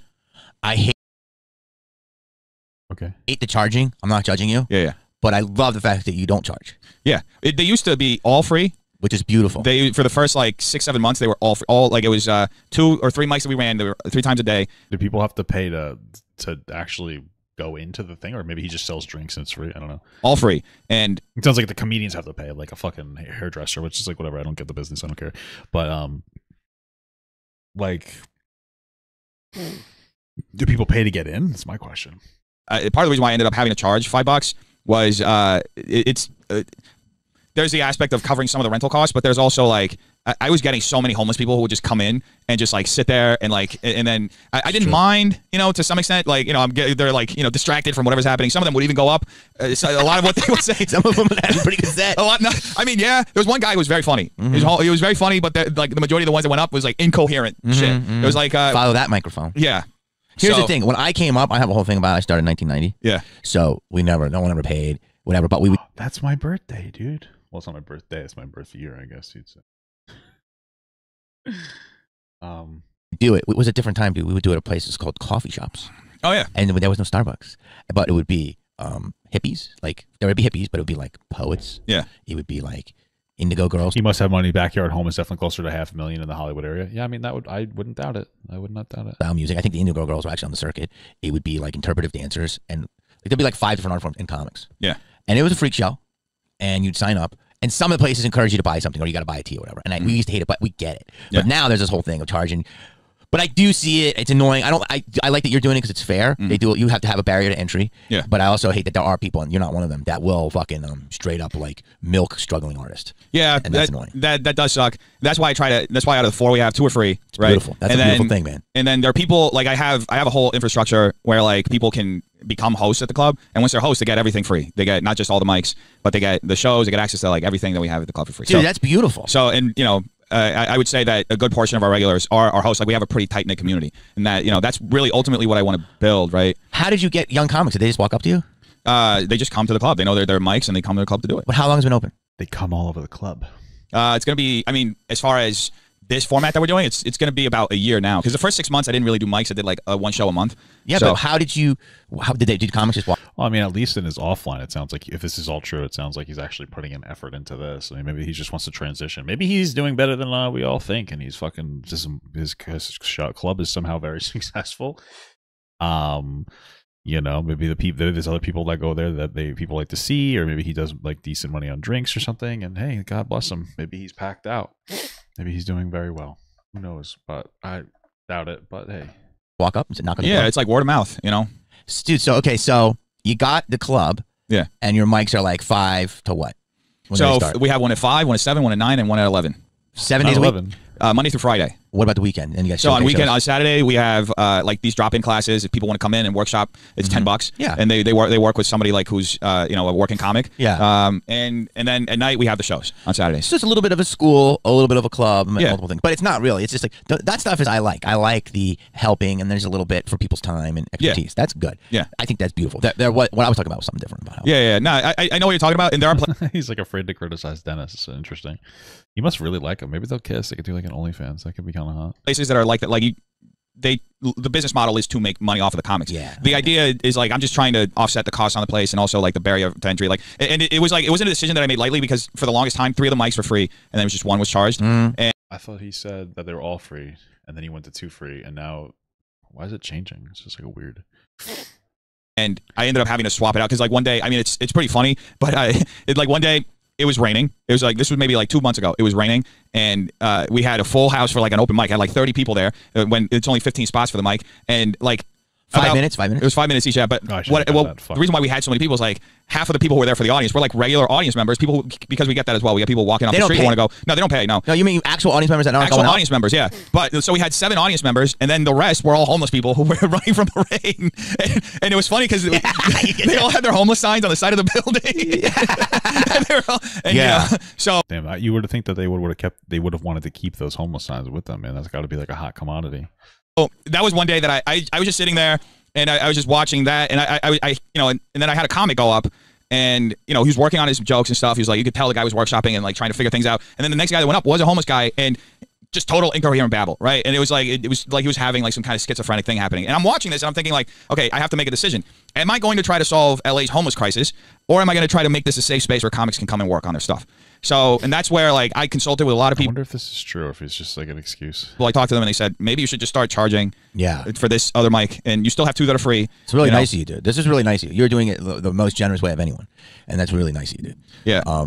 But let me say this. So, like, what I just don't understand is how does the free mic work versus the not free mic? Like, how come the homeless people can't just use the not free mic? Or why can't they just use the free mic? Why, you know what I mean? Like, come in and just use the free... I guess I just don't understand it, how it works. Is that... You know what's crazy about comedy is I always get mad about it. There's no barrier to entry. You know, anyone can start. And it's like, I was the same way. Like, I didn't know anything, and I was just signing up and stuff. And what was the difference between me and someone else? I just didn't look like I shit in the street, but I kind of did because I was homeless, but not homeless, but I was homeless in the sense I slept in my car. I had a car. Yeah. Or I was sleeping on someone's couch, and I didn't shit in the street, but I shit in the toilet that I didn't own. Yeah. Because I borrowed someone's toilet. So, I mean, you know, there's levels to it. I think there's... Did you put it, like, in the back of your car? Or how does that work? Obviously, if people are shitting in the street, they're mentally crazy. No, I'm talking about like a homeless person who shouldn't be on the street. I'm not talking. I get you. Yeah, somebody who has like some kind of a disability, like PTSD or something, and they're like fucked in the head. I'm not talking about a comedian who's trying to make it live in his car or doing that stuff. But I'm trying to be as altruistic as I can. But, you know what I'm saying? But the thing is, so anyway, this is an amazing undertaking that you're doing, and it's working. Yeah, it's working. And so you have... Maybe. I don't know if it is. Is it working? Who knows? So you go up every night, you do your 5, and then you're building a community of comedians. Yeah, that's the point. Yeah. And so now, and then on the weekends, you're doing showcase shows. Yeah. Or like headliner shows, what you say. Yeah. Yeah. I try to build a show, like get a solid headliner, right? A big headliner, somebody with like a name. And then I try to give the comedians at the club like an opportunity to be on a show with like who's like the headliner he's gone before, bigger name, and also to use it. So each show is like, why not put that on like your channel, like make that like your big part of your channel, like the headliner, like, oh, we had fucking Schmingelbop here.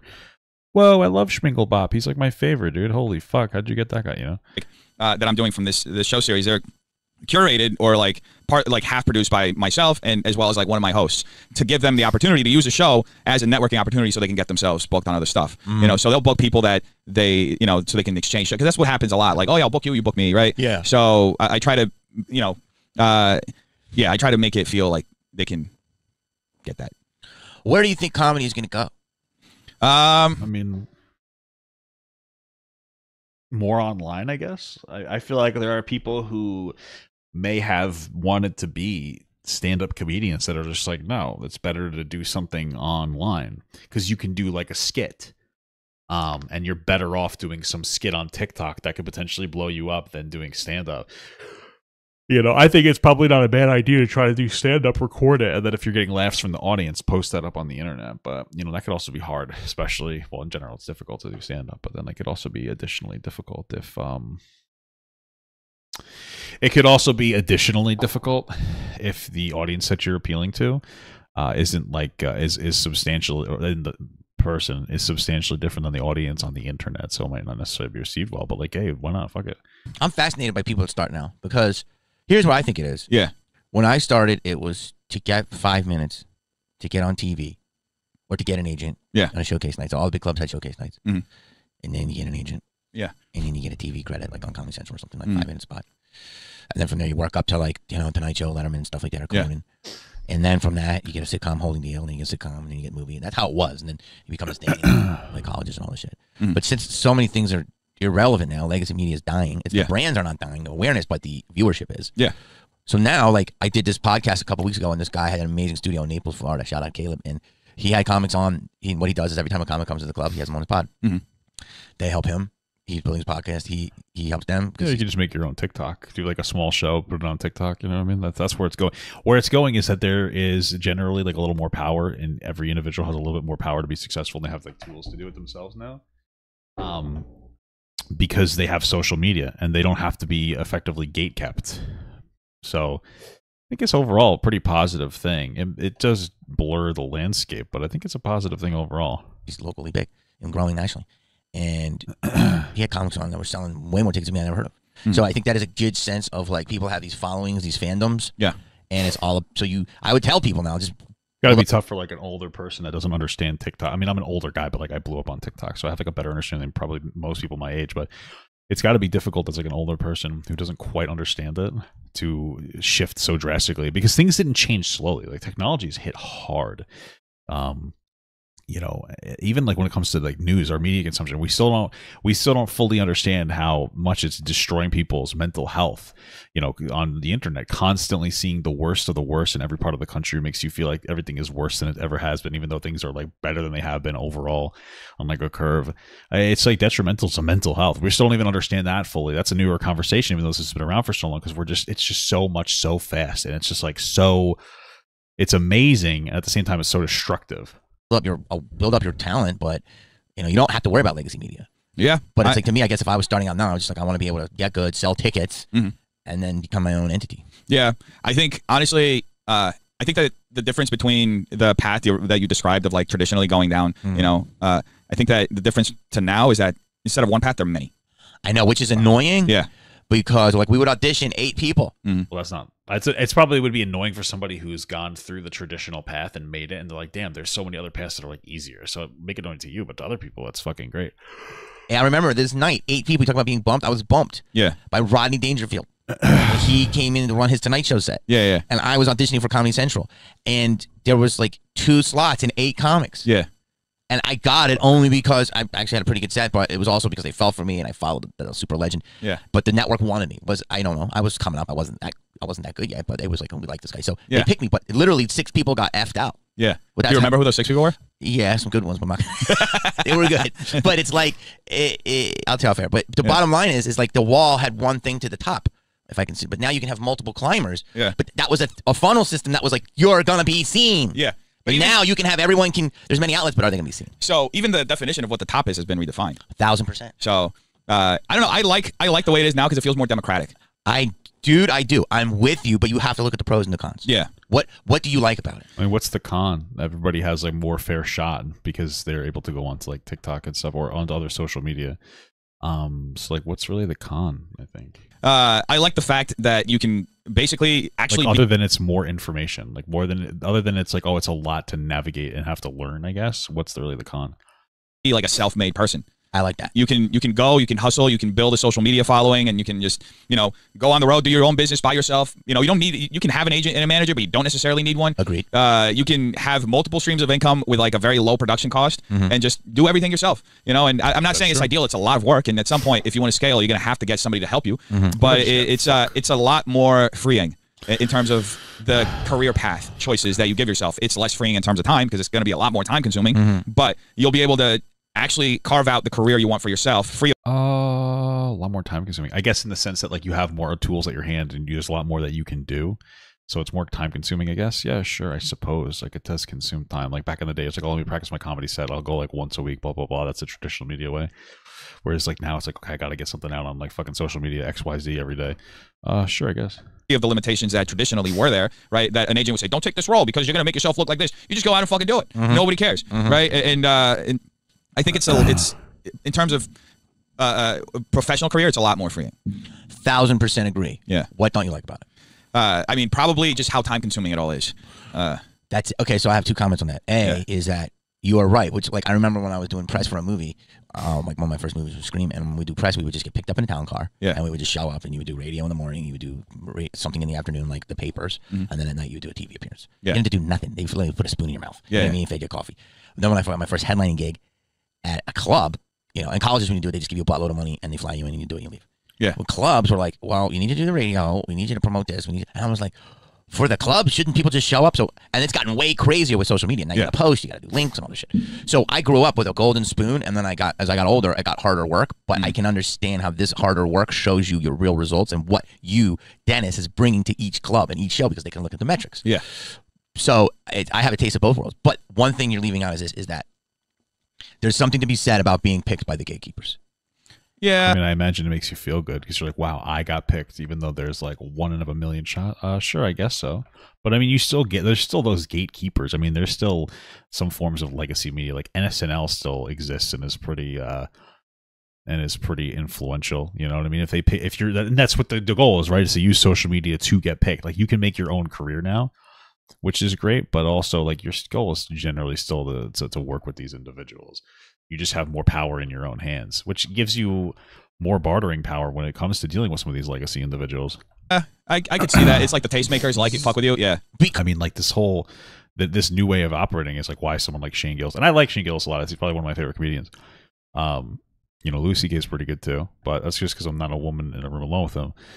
But I do like him a lot. But like, yeah, Shane Gillis is only like popular because, you know, he got fucking hardcore canceled for, you know, a joke on his podcast, and now he's back. He's been able to kind of get his stuff back together because that's what he did. He would do sets apparently, and he would put them up on social medias and whatnot. And I was able to really, you know, push him forward. Because if they do have taste. If they have taste. Yeah. And you have to look. I'm saying there might be more people that think they're tastemakers in Hollywood that are, but there are tastemakers. You know what I mean? There are amazing directors. There are amazing casting directors. There are amazing clubs. Yeah. You know what I'm saying? So if you get blessed by those things, which I still know your generation, I always tell your generation, don't worry about it, because at the end of the day, a lot of people just want to sell tickets. Yeah. And if you become huge, they'll jump you in. But it wasn't always like that. It was about like, do I enjoy what this person does? Yeah. But there is something to be said about it because it is like, They know what they're doing. I'm not saying all of them, but I'm saying it's nice to get blessed by somebody that you respect and you think is super talented. And, and the problem now is the narcissism that we've all had inside of us since the beginning of time is running so fucking rampant. No, I agree, yeah. Your generation, they think views means talent. Yeah. It's not talent. So that's a... I mean, it depends, honestly. Like, that's one thing. It's an interesting conversation that people think that views and likes means that people like you for a certain reason, right? Just because something gets a lot of views or a lot of likes doesn't necessarily mean that they like you a lot. It might mean that they think you're a fucking loser and they think you're hilarious, like lol cow stuff. And I think that like a lot of people with intellectual developmental disabilities struggle with this more than anything else, because they'll get like bullied and clowned on it. They're like, oh, people like me. It's like they don't, but they don't understand that. Yeah, for sure. That being said, like if you do get a lot of views and likes and it is because people like you, then yeah, yeah, like, well, you know, it is. It can absolutely be like a big thing. It just depends on what it is. You know what I mean? It depends on how productive those views, likes, and followers, by the way, are. You know, are they following me for the right reason? You know, like if you do a certain type of content and you get a lot of views doing a video that's not like your typical content, that's probably, even if you get a lot of followers, it's probably not a good thing because they're expecting a certain bit of content. You know what I mean? They're expecting a certain type of show from you, we'll say. So not all views are good views. I agree with that. But generally, also, they can be in many instances. That is, I do agree with that. That is a common misconception. But it doesn't mean you won't sell. And it's also like back in the day, until you were on TV, you were talking to very small spheres of people. So if you're a comedian or anything really, but a comedian from like a smaller town, you might have like really good humor to them. That might not necessarily translate, but now there's so many different, like in the more mainstream, but now there's so many different spheres of influence on TikTok that like somebody who might fucking even suck dick in their own town might do extraordinarily well because you can get the niches from like all over the world. So definitely a very complex sphere now. 1,000 more tickets than me, but I'm just like saying, where do you, and that's when I go back to, I'm big on legacy. Like, what have you done to left a legacy? Yeah. I think that a lot of people like that. Sounds like he's a little bit in his own feels, not gonna lie. As far as the views thing, a lot of people forget that there are a lot of factors that contribute to somebody getting a lot of views. A lot of them, like you said, don't relate to talent. It's like, do they look good on camera? Right? Is this some kind of... The halo effect has always been an impact. A salacious drama, you know, dramatic situation. Sure. You know, did they, for some reason, hit some weird meme in some weird community that people don't know about that all of a sudden blew it out, you know? I'm a fan of it if you get views. Yeah. I love it when people get views. What I'm trying to state is this, is that get all the views you want. Be incredible. But don't, if it's not something that's really amazing that you're doing, please don't act like it is. That's all I'm saying. It's the equivalent of like someone who goes on OnlyFans, and there's levels to it, but let's just say does hardcore sex on OnlyFans and think in 10 years it's not going to affect their mental health. Yeah. It's delusional. Maybe. Like if they keep doing it, it would probably impact their mental health, but I don't think that just the act of doing the OnlyFans, like it depends on how long you do it for and how much you're willing to sell of yourself, but sure, I get what he's saying. Yes! Yes. Thank you. But it doesn't mean you can't make $10 million a year. Yeah. You know what I'm saying? And you should do it. But don't act like you're doing a fucking great piece of art that's going to last the test of time. That's all. And be respectful. Because there are people now that aren't respectful. I'm like, what the fuck? Who the fuck is he talking about, though? I'm kind of curious. And then they have 7 million followers. And yeah. So, yeah, I think... It sounds like he's referring to someone specific. I want the fucking tea, dude. Who are you talking about? What you said is... I was just thinking about this the other day. Like, there's such an oversaturation of content. Like, what is actually going to last? Because there's so many... Yeah, there is a lot. It's because there's so many different people consuming. That's why I think that things are shifting into a different atmosphere where like it's more about smaller niches. Like I think the reason why I'm like any level of successful is because there's like a few people who like watching me. There's enough of them that like watching me. that enjoy me and my content. But it's like that are all from all around the world. Like I don't know, maybe not all around the world, but you understand, like all around the country and whatnot.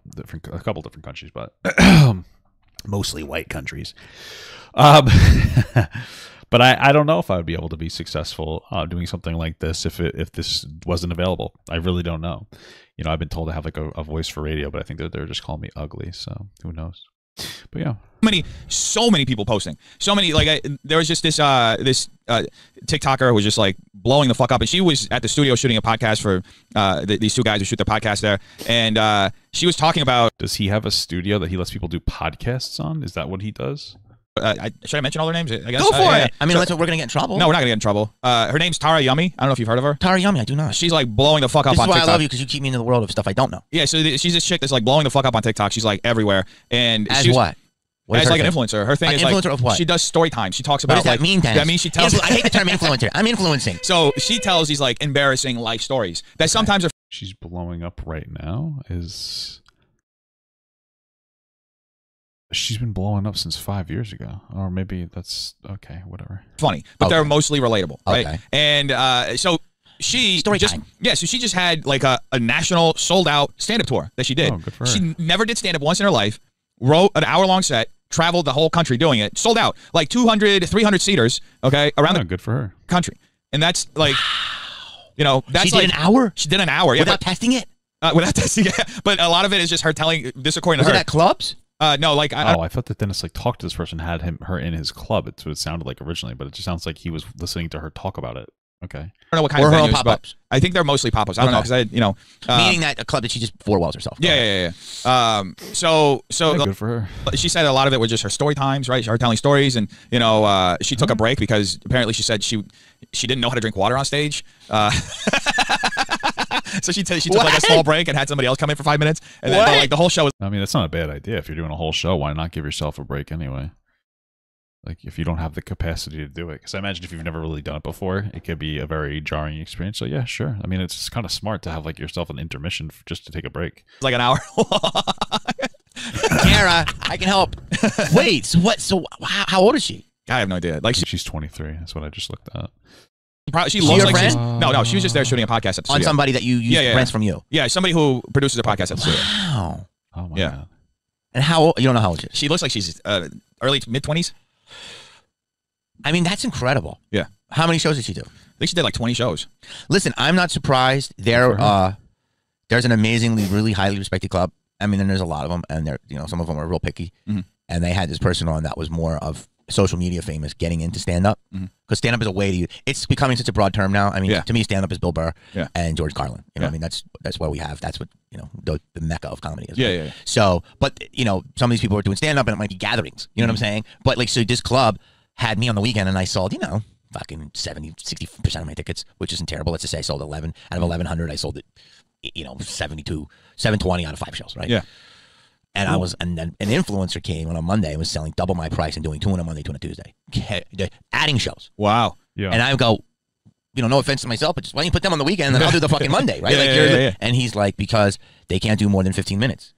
And so he's like, my club has a rep of being like great, and it doesn't mean they're not gonna. Oh, I mean, that makes sense.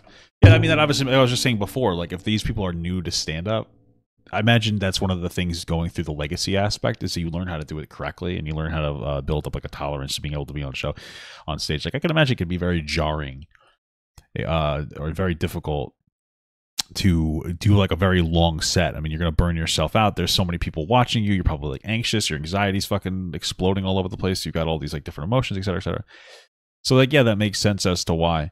Yeah, that makes perfect sense. Gonna be great, but it's like he makes money. Yeah. They get the stage time. Yeah. It's an off night, so it's a special thing. And then he puts comedians that are more, known and can do an hour and a half on the weekend. So the club still has the club, because if they come, the person can only do 15 minutes, whatever. Yeah. So even when I was known, I didn't have more than 15 minutes, but it would be like I was opening or middling for Bob Saget or Craig Shoemaker or Rick Overton. They let me, and I was known, and I couldn't do more than 15 minutes. Yeah. So and then like they would have like amazing comedians like Ian Bagg who was hosting. You know what I mean? So you would have these packed shows. Mm-hmm. So that is a fascinating thing that I love, and I've heard this of people.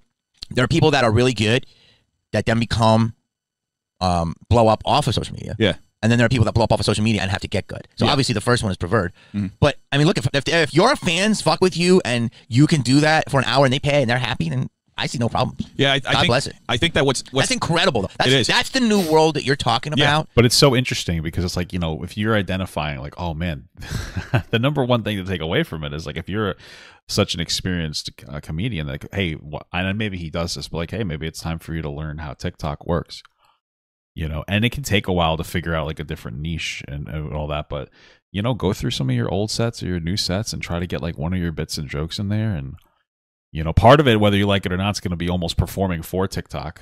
You know, having a segment in your thing where it's like, oh, this is going to be like a segment for my TikTok. You know, maybe it'll be appealing, which is something that you will like learn as time goes on if you have to. But, you know, why not try to appeal to that?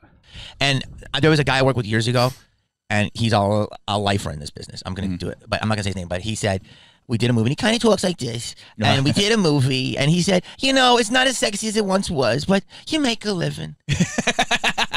And That's a really good way of putting it. And I was like depressed, but he was like, you know, you make $2 million a year, which is great. But like to him, the days of like making $40 million. Is he making fucking $2 million a year? Or maybe that guy was making. That's crazy. God bless. That's true. In a year, we're gone in his eyes, which I don't think they are, but I understand what he's saying. Yeah. But he's like, now what business is he make a living? And you have these journeyman creators, whether it's actors, whatever. Yeah. And so I think that is good. Yeah, I mean, I imagine that there's less like individuals who are famous, and there's more people being famous. Well, okay, there's less super famous individuals. There's like micro celebrities. Like there's more celebrities. They're not as big individually, but there's more of them. You know, and again, I think it helps satisfy like individual niches. It's not as sexy as seeing, you know, discovering Ryan Gosling. Yeah. Do you know what I mean? You think there's going to be another Ryan Gosling? He's such a unique talent. Yeah. No, but I think like in terms of what you're saying, the star wattage. Yeah. Dude, he's one of the last of the breeds. You know, like it's a different time. It seems like because everything is so saturated, there's so many people. It seems like that whole Hollywood star model like is gonna just go away. Probably a good thing. Some of those models can be really fucking oppressive. And again, like I mean, that's honestly why you had like these Harvey Weinstein characters pop up, because you needed them, so they could do whatever, they could make you do whatever they wanted you to do because you needed them. So it's kind of fucked up. I love to hear this from you, because I think that why I really dig you is because I love the Hollywood star model, but I'm also love the newness of your model. And I hate to see relevance, because everything is relevant if people watch it. I mean, what model are you referring to? Honestly, just wondering. But I think sometimes people are like, "Oh, you're irrelevant. You're not relevant, but you are relevant." Like, I may not be relevant in some people's eyes, but I'm relevant in all the comedy clubs I sell out. You know what I'm saying? Like, I may not be relevant in the movie business to your eyes, but I'm relevant on TV because I'm on a game show every day, fucking twice a week. You know. But it's like, so relevance is a what's that? Relevance is a term that just gets thrown around too much on the internet. And I hate that. Like, sure, like, yeah, people do that all the time. They'll tell you that you're like, you've fallen off, or you're irrelevant, or you're this or you're that. But then when it really boils down to it, like, how poorly are you really doing? You know, you're really only going to know yourself, and then and oftentimes not even worth proving to somebody. Like, no, I'm relevant, and then you start engaging with like a nobody that doesn't matter. It's like, no, I'm relevant. This is how much money I'm making. It's like, is it really worth having a conversation with some fucking nobody? Because it pisses me off too when people are like on TikTok. But it's like, whatever, man. Like, what are you gonna do? There's nothing you could do. It doesn't take into account that the internet and just the entertainment business itself has been so niched up that like you can be so relevant in a community and the rest of the world doesn't know who the fuck you are. Exactly, like the person you just named, she's super relevant, but I don't know who she is. Or like the Minecraft community, like those guys are huge. They're like tens of millions of followers. They walk out on the street, nobody knows who the fuck these guys are. And it's insanely smart, dude. You said like they're not because they're on People Magazine. Yeah. So what you just said is you're right. It's the star system is. I think I talk about it. It's done. Yeah. I agree with you. Yeah. So I agree that Hollywood will be done. I think that Netflix will run. I think Paramount will be bought. I think Apple will buy like a big place like Disney. Yeah. And I think it's going to be tech companies. And Pretty it's much, like legacy Maybe. media and brands that you build. Yeah. I mean, I still think that there are going to be like some structures there, but yeah, sure. Yeah, that's pretty much where it's going, I think, yeah. Because it tends to consolidate. Every business, it gets super like fractured and then it consolidates. And that's what we saw even with the pandemic. Because I remember It's your brother's birthday. Happy birthday to him, bro. It's my birthday's in 2 days. So before the pandemic, there was this with traditional media. They had this huge like they were so against the streamers, right? And like just being streaming whatever. And then everybody went like that's when Peacock launched. Like everybody launched Disney Plus. They all launched their own, and it just felt like okay, we're all in the business now, in the streaming business. And it feels like it even took away from like the theatrical side of the movie business a little bit, because it's like sometimes you'll get the movie like within a week on Amazon. You can just rent it out while it's still in the movie theater. Yeah. yeah, it's probably smarter. Honestly, it's interesting because you saw so many malls close down. And I think the biggest reason why, well, part of it's because Amazon fucking undercut a lot of these, like, you know, they undercut people. They close like a ton of bookstores, so they took like a huge loss. It should be considered illegal, but whatever. That's not the conversation. One of the reasons is because they did very little to shift. And again, it's hard to shift when you have this massively, very quick change, right? When it comes to social media. But one of the things that needs to change is places needs to become destinations more. Right. So what the fuck was all about? Malls? What was I dude, I'm like so tired. Was I talking about malls specifically? I'm generally speaking that like places need to become better destination spots where like you actually want to physically. I'm talking about movie theaters. Holy fuck, my brain is rotted. So like, how do you make a movie theater a destination? Somewhere that's like an enjoyable experience. You know, better chair experience is always good. I like a comfortable chair. But then like cool statue. It sounds stupid. A cool statue with a fucking water fountain. Like people like weird shit like this. There's like fucking the Annapolis Mall in like wherever the fuck that is, Maryland or something. They have like this little beach looking area on the inside, stuff like that. Or how about actual affordable restaurants inside your movie theaters, things like that. Because without those things, like what are you really doing? You know, you have to adjust and make destinations. There has to be a reason to get out of your chair and go there instead of just watching it on your TV. And so you want to create like a nice experience that people will actually enjoy. A treat, you know? And I think that there obviously has to be a balance a little bit. Because I mean, you know, people, when they go off for a treat, sometimes they like spending money. So if your food's too cheap at the movie theater, people are going to be like, oh, this isn't a treat anymore. This is slop. I could just eat this slop at home. But if it's like a reasonable price, like restaurant price, where it's like restaurant quality food, and you would replace the atmosphere of sitting down and being served with like watching a movie, if watching a movie, I think it would be like, oh, this is a nice little treat. I spent like, you know, 10, 15, let's say $15 on a movie ticket. And then I spent like another $15 on a meal and a drink. And I spent like 30 or $40, but like, you know what? It's like a nice experience. And like I spent $40 and my fucking wife spent $40, but it's like, it's not too bad now. But instead you go and you get a fucking large drink and a large popcorn. That's $20. And that's like, what the fuck? You know what I mean? That's why I go to 7-Eleven. You know, you have to get the popcorn there because it's good popcorn, but that's why I go to 7-Eleven beforehand. Because like, what do you think? I'm going to spend that much money on this shit? It's ridiculous. Do you like how much I like the Annapolis Mall? I like malls in general. I'm a mall whore. Okay. I like little destinations. I like going places with my wife, and we like going to malls. It's like silly little vacations. We get to go there. We get to shop. They're somewhat familiar. I like stuff like that. We enjoy our time together. Yeah, I was just wondering that because I saw Roadhouse is coming out, and it looked like a Prime movie, but they're saying it screens so good that they might save it for theater. So the model is like pretty much because we're all on our phone, and eventually our phone is going to be in our eyes, like you already said. And eventually it's going to be in the back of our head. 100%. Yeah, I saw like the Neuralink thing. That's going to be like the next scary thing in the next generation. You know, they do say that the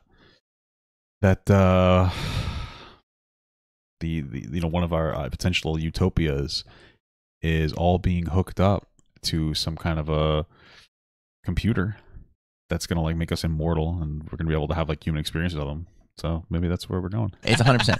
So it's all fucking just upload our brains to the Microsoft. Get your money, make your name. But like I just went to this con this week. Go to Tyson's Galleria. What is that? You know these worlds, the con worlds? Yeah. They're incredible. It's insane. They're huge, dude. And I look at myself as a fucking human piece of sculpture.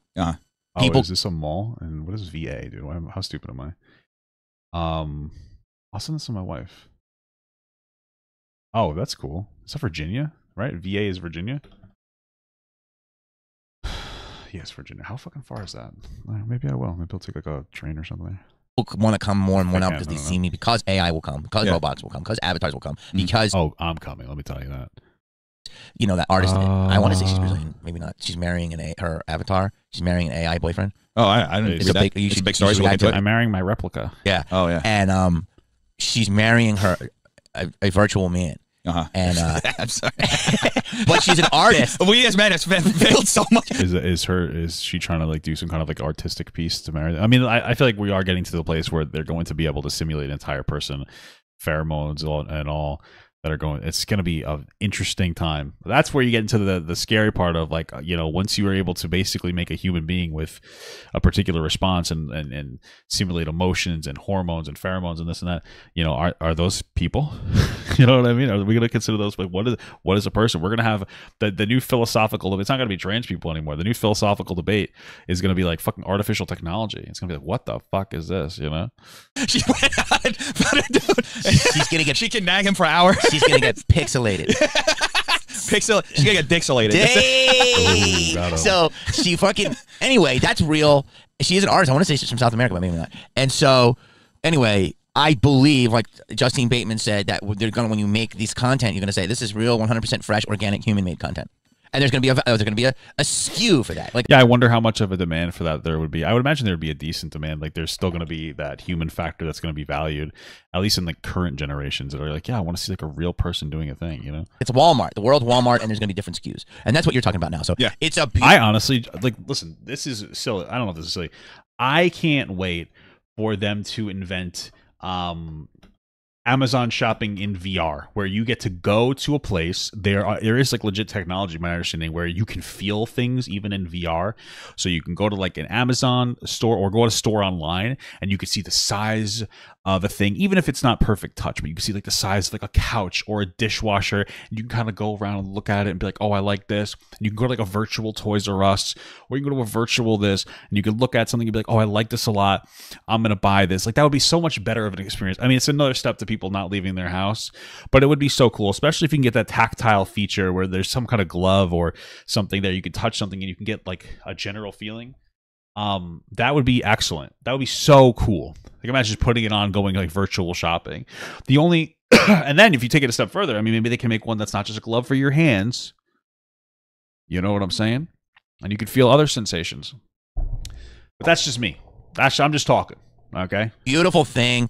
But was it nice to see the times of Cary Grant and the Star System and riding on the fucking convertible with Doris Day? And it was like, yeah, I still love that shit. It was great. I mean, it was definitely something I got the tail end of. Yeah. But it was cool to see just because of all the pageantry around it. It felt like, they made it feel like a level of like, I mean, aristocracy, right? But the bullshit now is good that it's being, because there's a lot of bullshit with it, a lot of dirtiness, so it's being exposed, and people are like, fuck American, the American Dream Mall, New Jersey. We were supposed to go there for my birthday, but we went to the Annapolis Mall in January, and I was like, let's save some money.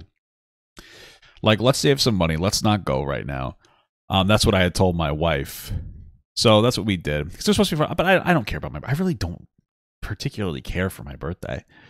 It's just not. I was like, okay, you know, my own thing. It's kind of brought all that down to just the human level. Yes, you know? Dude, you're so right. But the thing is the only gripe I have, because I'm with you on everything, is the delusion of delusionals. Yeah, but honestly, I gotta be honest with you. Some of these delusionals blow up, and it's just worse. It's kind of funny sometimes to just watch somebody who's insanely delusional go on their journey, and then slowly find out just how delusional they are, because reality hits everybody across the face at some point. But dude, some of these people do not get corrected. They are very successful. At some point. Sometimes it takes a while. It hits everybody. You can't escape reality. So it does hit, you're saying? Yeah. I mean, and I've watched you. You're a community. You're part of the YouTube community, right? Like, people know you. Yeah. Love you. Don't. I guess so, yeah. Like you. Yeah. Respect you. Get mad at you. Like, you listen, I don't mean to be rude. Are there people who respect this guy left? Or are a voice in that community? Yeah. I'm definitely not as influential in that community as I used to be, but... Yeah, I mean, I feel like that's not even a bad thing necessarily, though. Like, I'm pretty happy with, like, flying solo. Like, I know that there's people who know of me in different communities and stuff, and they talk about, like, a little... Not, like, talk about me, really. Like, they'll be like, what do you think of Papa God? Oh, like, he seems fine. Like, but I'm kind of happy about that. I like that, chilling myself. You know, there's... I'm 50% move speed. Oh. Anyway, sorry. I was confused for a second. That's definitely a way to go.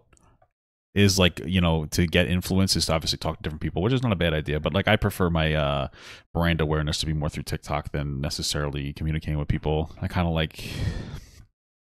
of enjoy my independence. I enjoy talking to people sometimes, but I really enjoy my independence. So I think I value it a lot. I don't think you necessarily need a big community of other creators to interact with. Why would you say that?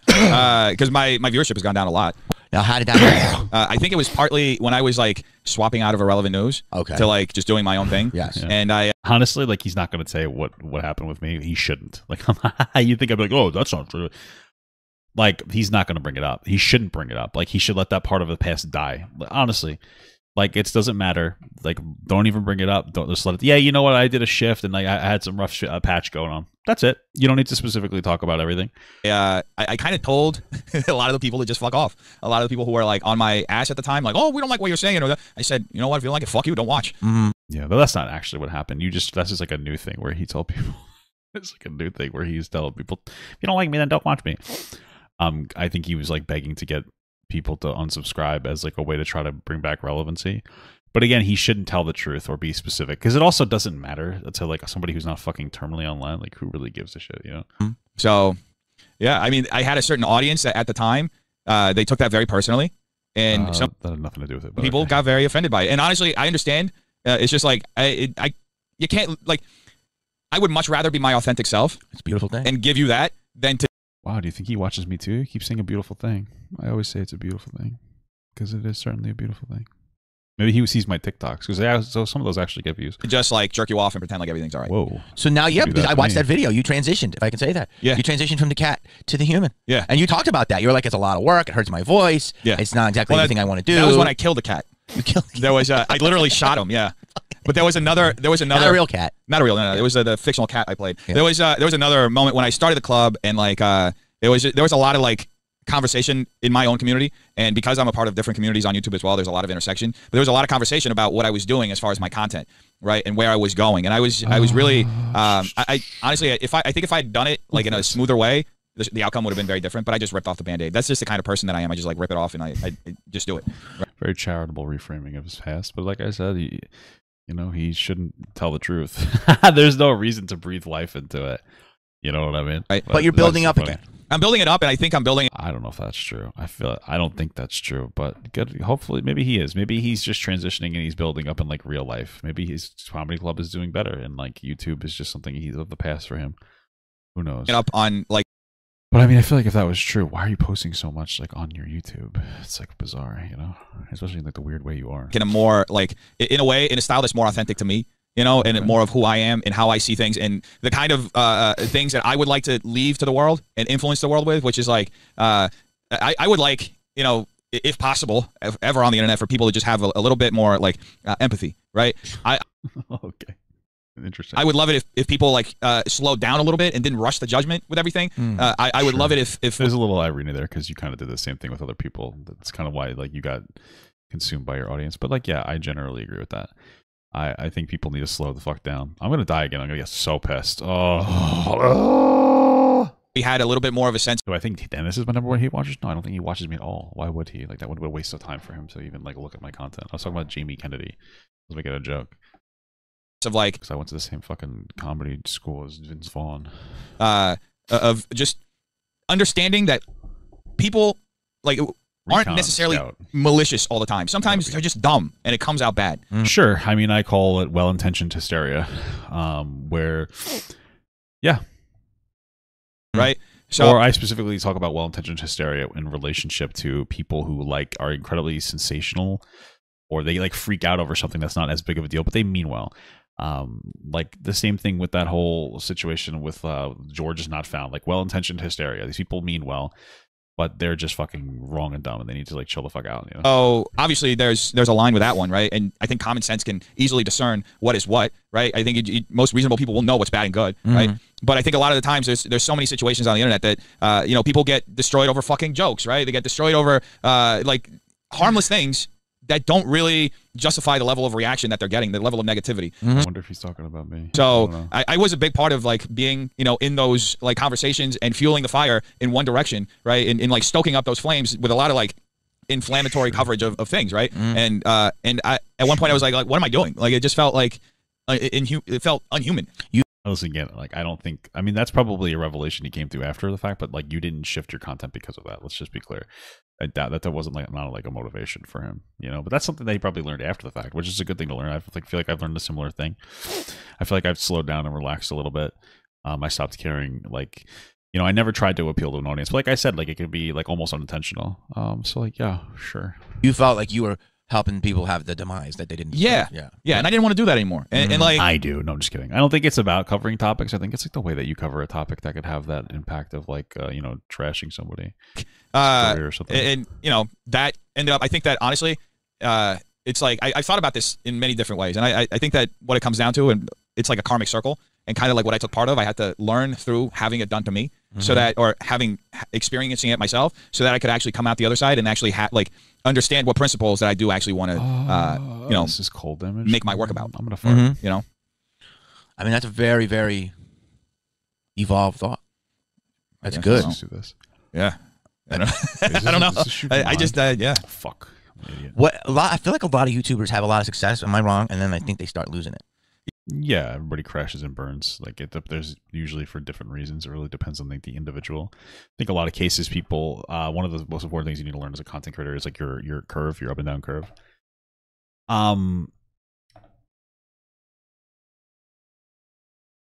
How many people in your you guys say incredible stuff in your off time now? That's funny.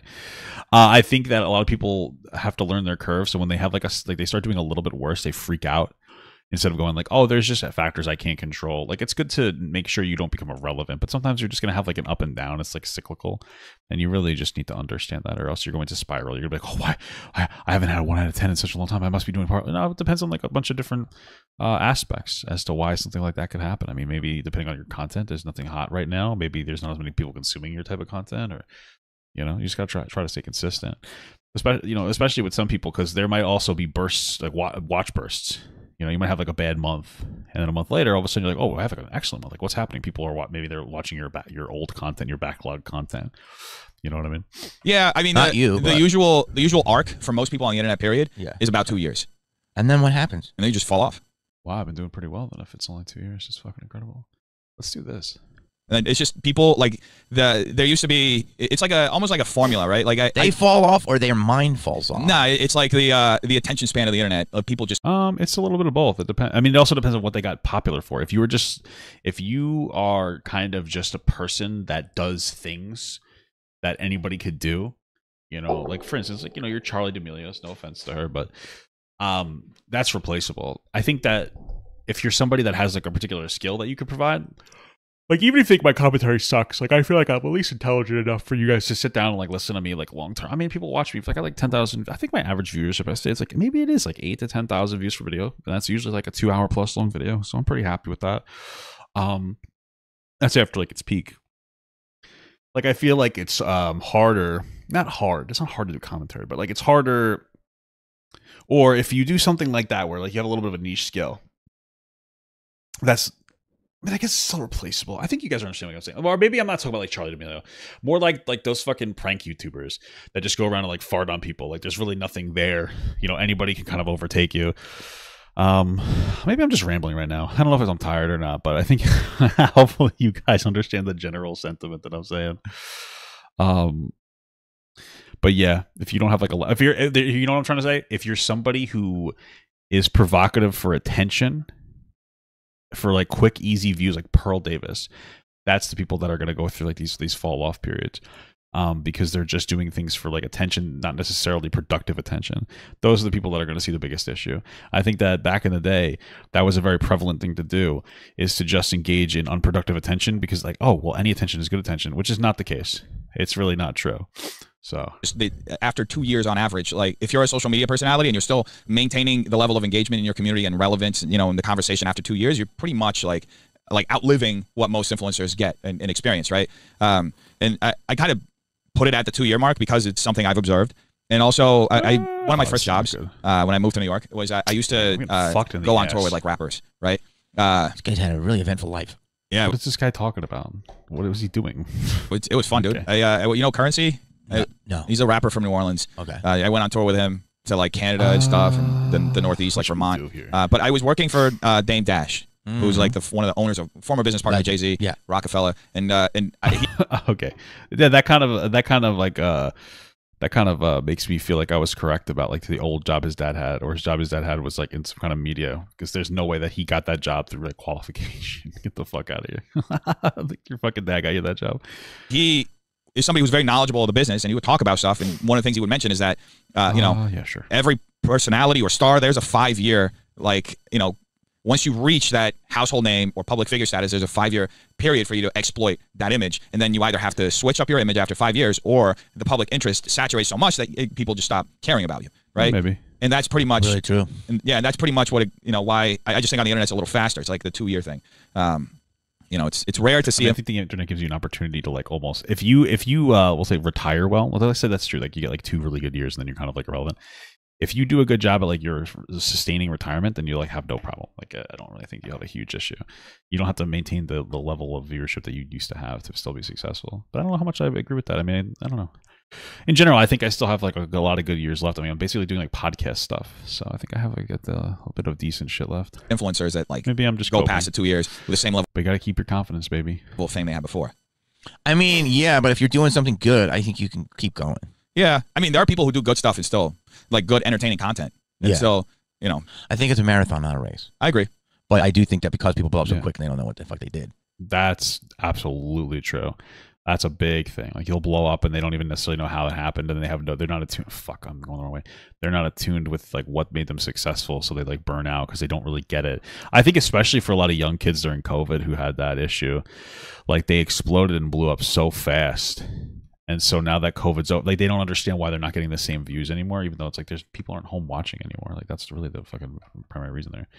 I'm gonna die right here. It's actually gonna suck balls. I think most people, especially with the way that the internet and like TikTok set everybody up, it's like everybody is constantly chasing that viral moment. I know. And that goes into like what you were just saying of like just a short term, right? And that's why you end up having these cycles of 2 years. Yeah. Right. Dude, I love you, but the camera's gonna die. We've already done almost an hour and a half. Can you believe that? That was fucking camera's gonna die. Fast. I know. Fast, dude. I could talk to you for a while, dude. You have really interesting takes on things. Oh, thanks, bro. You know, I have grown up watching your work. I've said this before when you went on my podcast. I still watch you. Oh, what they go on this podcast? That's cool. I guess that's pretty. I didn't even really. What is Def Noodles podcast? I don't even know. Okay. I don't want your cameras to die, but I just wanted to, you were like one of my inspirations with a lot of different things that I've done in my life. So it's like, it's always surreal seeing you and meeting you and like knowing that I got you on my phone and we can text and stuff. So I'm really appreciative that you had me here. It's like, it's really. Oh, that's cute. All right. Good for them. Dope. That means a lot, bro. Thank you. I appreciate it. You're doing great work, man. Keep doing what you're doing. And I'm going to do a show. What day do we figure out? Oh, here. I'll put it up. I'm going to do it. Listen, maybe this is the bump that Dennis needs, man. Maybe this is his shot. Good for him. I literally don't care if he succeeds or not, but good for him, man. Good for him, bro. Do it up. You know, do it up. Stop posting fucking random idiot shit posts on TikTok, YouTube though, and like fucking start being productive with your platform, and maybe you'll be able to take advantage of the pop. I'm gonna fuck with that like right here. Show. Do you want to tell people your socials, or you're good? Just Def Noodles. Go to Def Noodles. You'll find them everywhere. Yeah, I appreciate those kind of words, bro. Thank you. Appreciate you too. Thank you, guys. Like, subscribe. All right. Okay. Interesting video. I'm kind of. People told me they wanted me to watch this, like the truth, so I'm gonna watch this real quick. So we got a very sweet comment in my last video. God will bring you back up. Give it a chance at least. From Tyler Pruitt, 3804. God will bring you back up. Give it a chance at least. And that is a very true message. God will bring you back up. However, I don't think that applies to me in the sense that I'm not saying this out of arrogance, or I'm saying this in the humblest way possible, because I've actually been very blessed as all of this happened, right? And we're talking about, the fall off, I guess. I've been very blessed in the sense that while my social media presence has largely gone away, right? Like 99% of it is completely gone. I've been so unbelievably blessed in other areas of my life. I have met so many wonderful people. Okay. I mean, I guess I feel the same way, man. I always talk about how I'm blessed. I'm getting a little like, is this motherfucker watching me? Is he copying me, dude? Like, that's what I've been talking about. I truly am blessed. I've been feeling so good lately. I've married the woman of my love. The love of my life. The woman of my dreams, what I meant to say. I have like my better family connections. I had a nice night tonight with my family. I know this sounds so cringe, but like, before when I was with my ex, like we were very isolated. She would always just leave my family parties sooner, and it was just always sucked. So I wasn't able to like really build, but like with my wife, it's been like a very positive, incredible experience. So I've been like hanging out with my family more, and they like her a lot, which is very helpful. My family loves my wife. That's incredible stuff. They did not like others, but so I don't know. It's like weird. Like maybe we're just going through the same thing. Maybe we're both having the same experience. Cool stuff. I live in a situation that's always been a dream for me, and I get to do what I love every single day. And I don't know. I just feel so blessed. I don't know how I can wake up and think that anything has actually been taken away from me. Sure, yeah, I'm not getting hundreds of thousands of views as I used to on YouTube, but I can't think of a time in my life where I was just more unhappy than when I had that. I was just. I mean, that's fair. I've had my wife and we've talked about like quitting YouTube because I was so miserable at a certain point. So like, yeah, I get that. So profoundly unhappy, and obviously. Yeah, quit. Fuck you, dude. Again, that's been taken away. God took that away from me, or whoever took that away from me. I don't want to blame God. Maybe Bingle. God on that, because those were my decisions, right? Grenades. I made the decisions that led me to this point, but it all happened in a way that gave me so much more, right? I live in this beautiful house with a huge backyard. I have 5 dogs. Did you say it's 5 dogs? I live in this beautiful house with a huge backyard. I have 5 dogs. There's no way that this guy can afford his lifestyle without like his fucking dad's money. This is insane. This guy's what the fuck? This guy's the Michael Gwynn of YouTube. I have a beautiful girlfriend who loves and supports me. I haven't been as close to my family as I've ever been as I am now. I don't know, dude. Okay, listen, it's getting creepy now. It's getting a little bit creepy. It's getting creepy. I'm not lying. Like, I really am not trying to feel this way. It's getting very creepy. I feel like this motherfucker's watching me, and he's just saying what I'm saying. You think he has 5, like, dogs? Or you think he's got, like, 5 of his homies? You know what I'm saying? He did hire a lot of black people back in the day. But my thing, like, is it just me? I mean, this guy's, like, fucking saying what I've been saying for, like a while now. Like, like I said it here, too, but I constantly say this in my content. Is this motherfucker unironically watching me? And like, just fucking, is he stealing me? Is he stealing my fucking personality, bro? I don't know. You know, I have a community of people who are just the best. Maybe I'm just being a fucking conspiracy theorist, probably. Honestly, and I get to go up at my own, you know, little comedy venue. Or maybe he does watch me and he just took inspiration and he's like, wow, I'm really learning the positivity of being a Papa God fan. It's incredible stuff. And work on something I'm very passionate about. Obviously, I'm not very one blessed. Of the greats. I'm still, you know, learning and improving every day and working on I things. woke up in a new but it's Bugatti. Still a passion of mine, and I'm very humbly pursuing all this, knowing just all of my shortcomings. Kill him. Not Dennis, this guy. Right? So that's why I say that. Got him. Yeah, I don't think there's anything to bring me back up to. We were meant because to it all happened for a reason. so much more. The chips fell into and place. We lost everything ourselves. fell into Oh, place that's the way not that good. it did for a specific reason, so I could be in this position, right? Sure. God bless, brother. So yeah, I'm just very blessed. I always thank God, for everything. I wouldn't be here without God. Everything I have in my life. Beautiful stuff, man. Beautiful stuff. It's thanks to Him. Beautiful cum.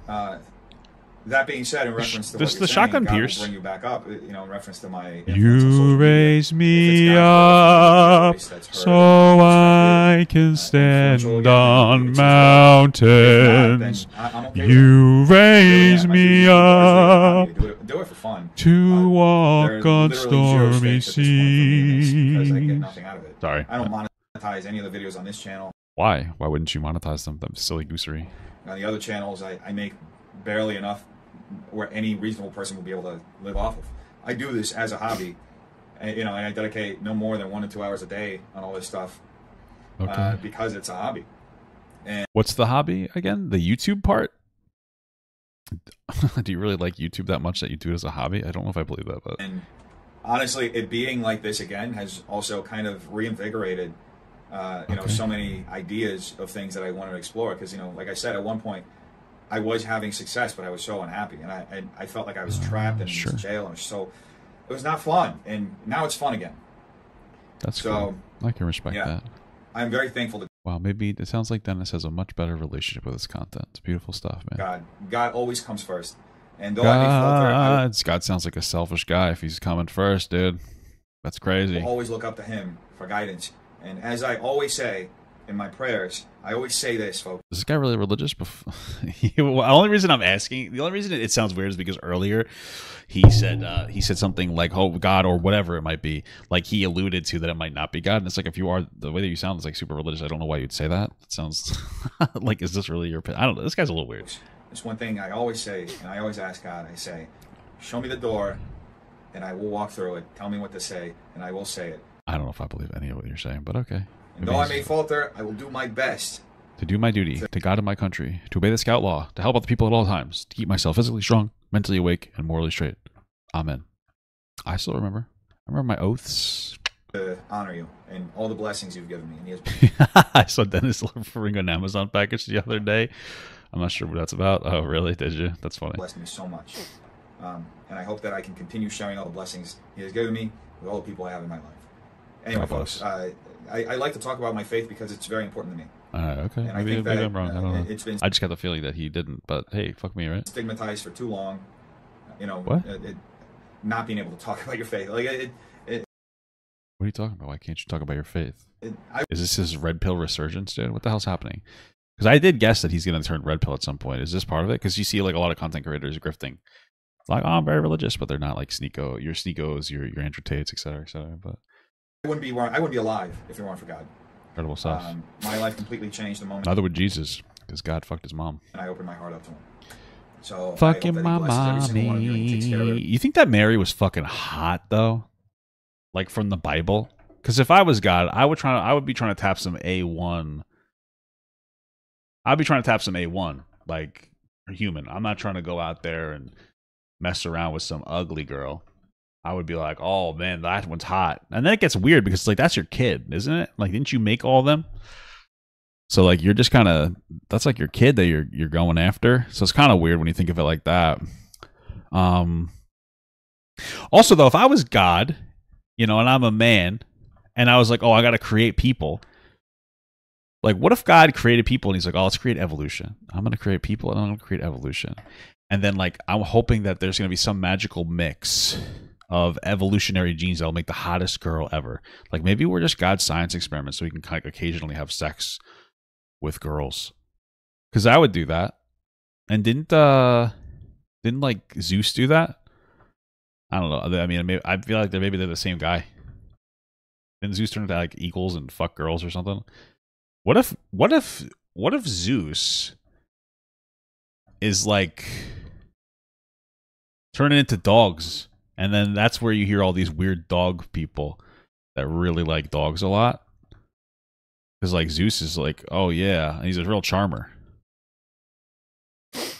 I think about these things sometimes. It's just an interesting thought that I had. Every single one of you, and may he always bless all of you.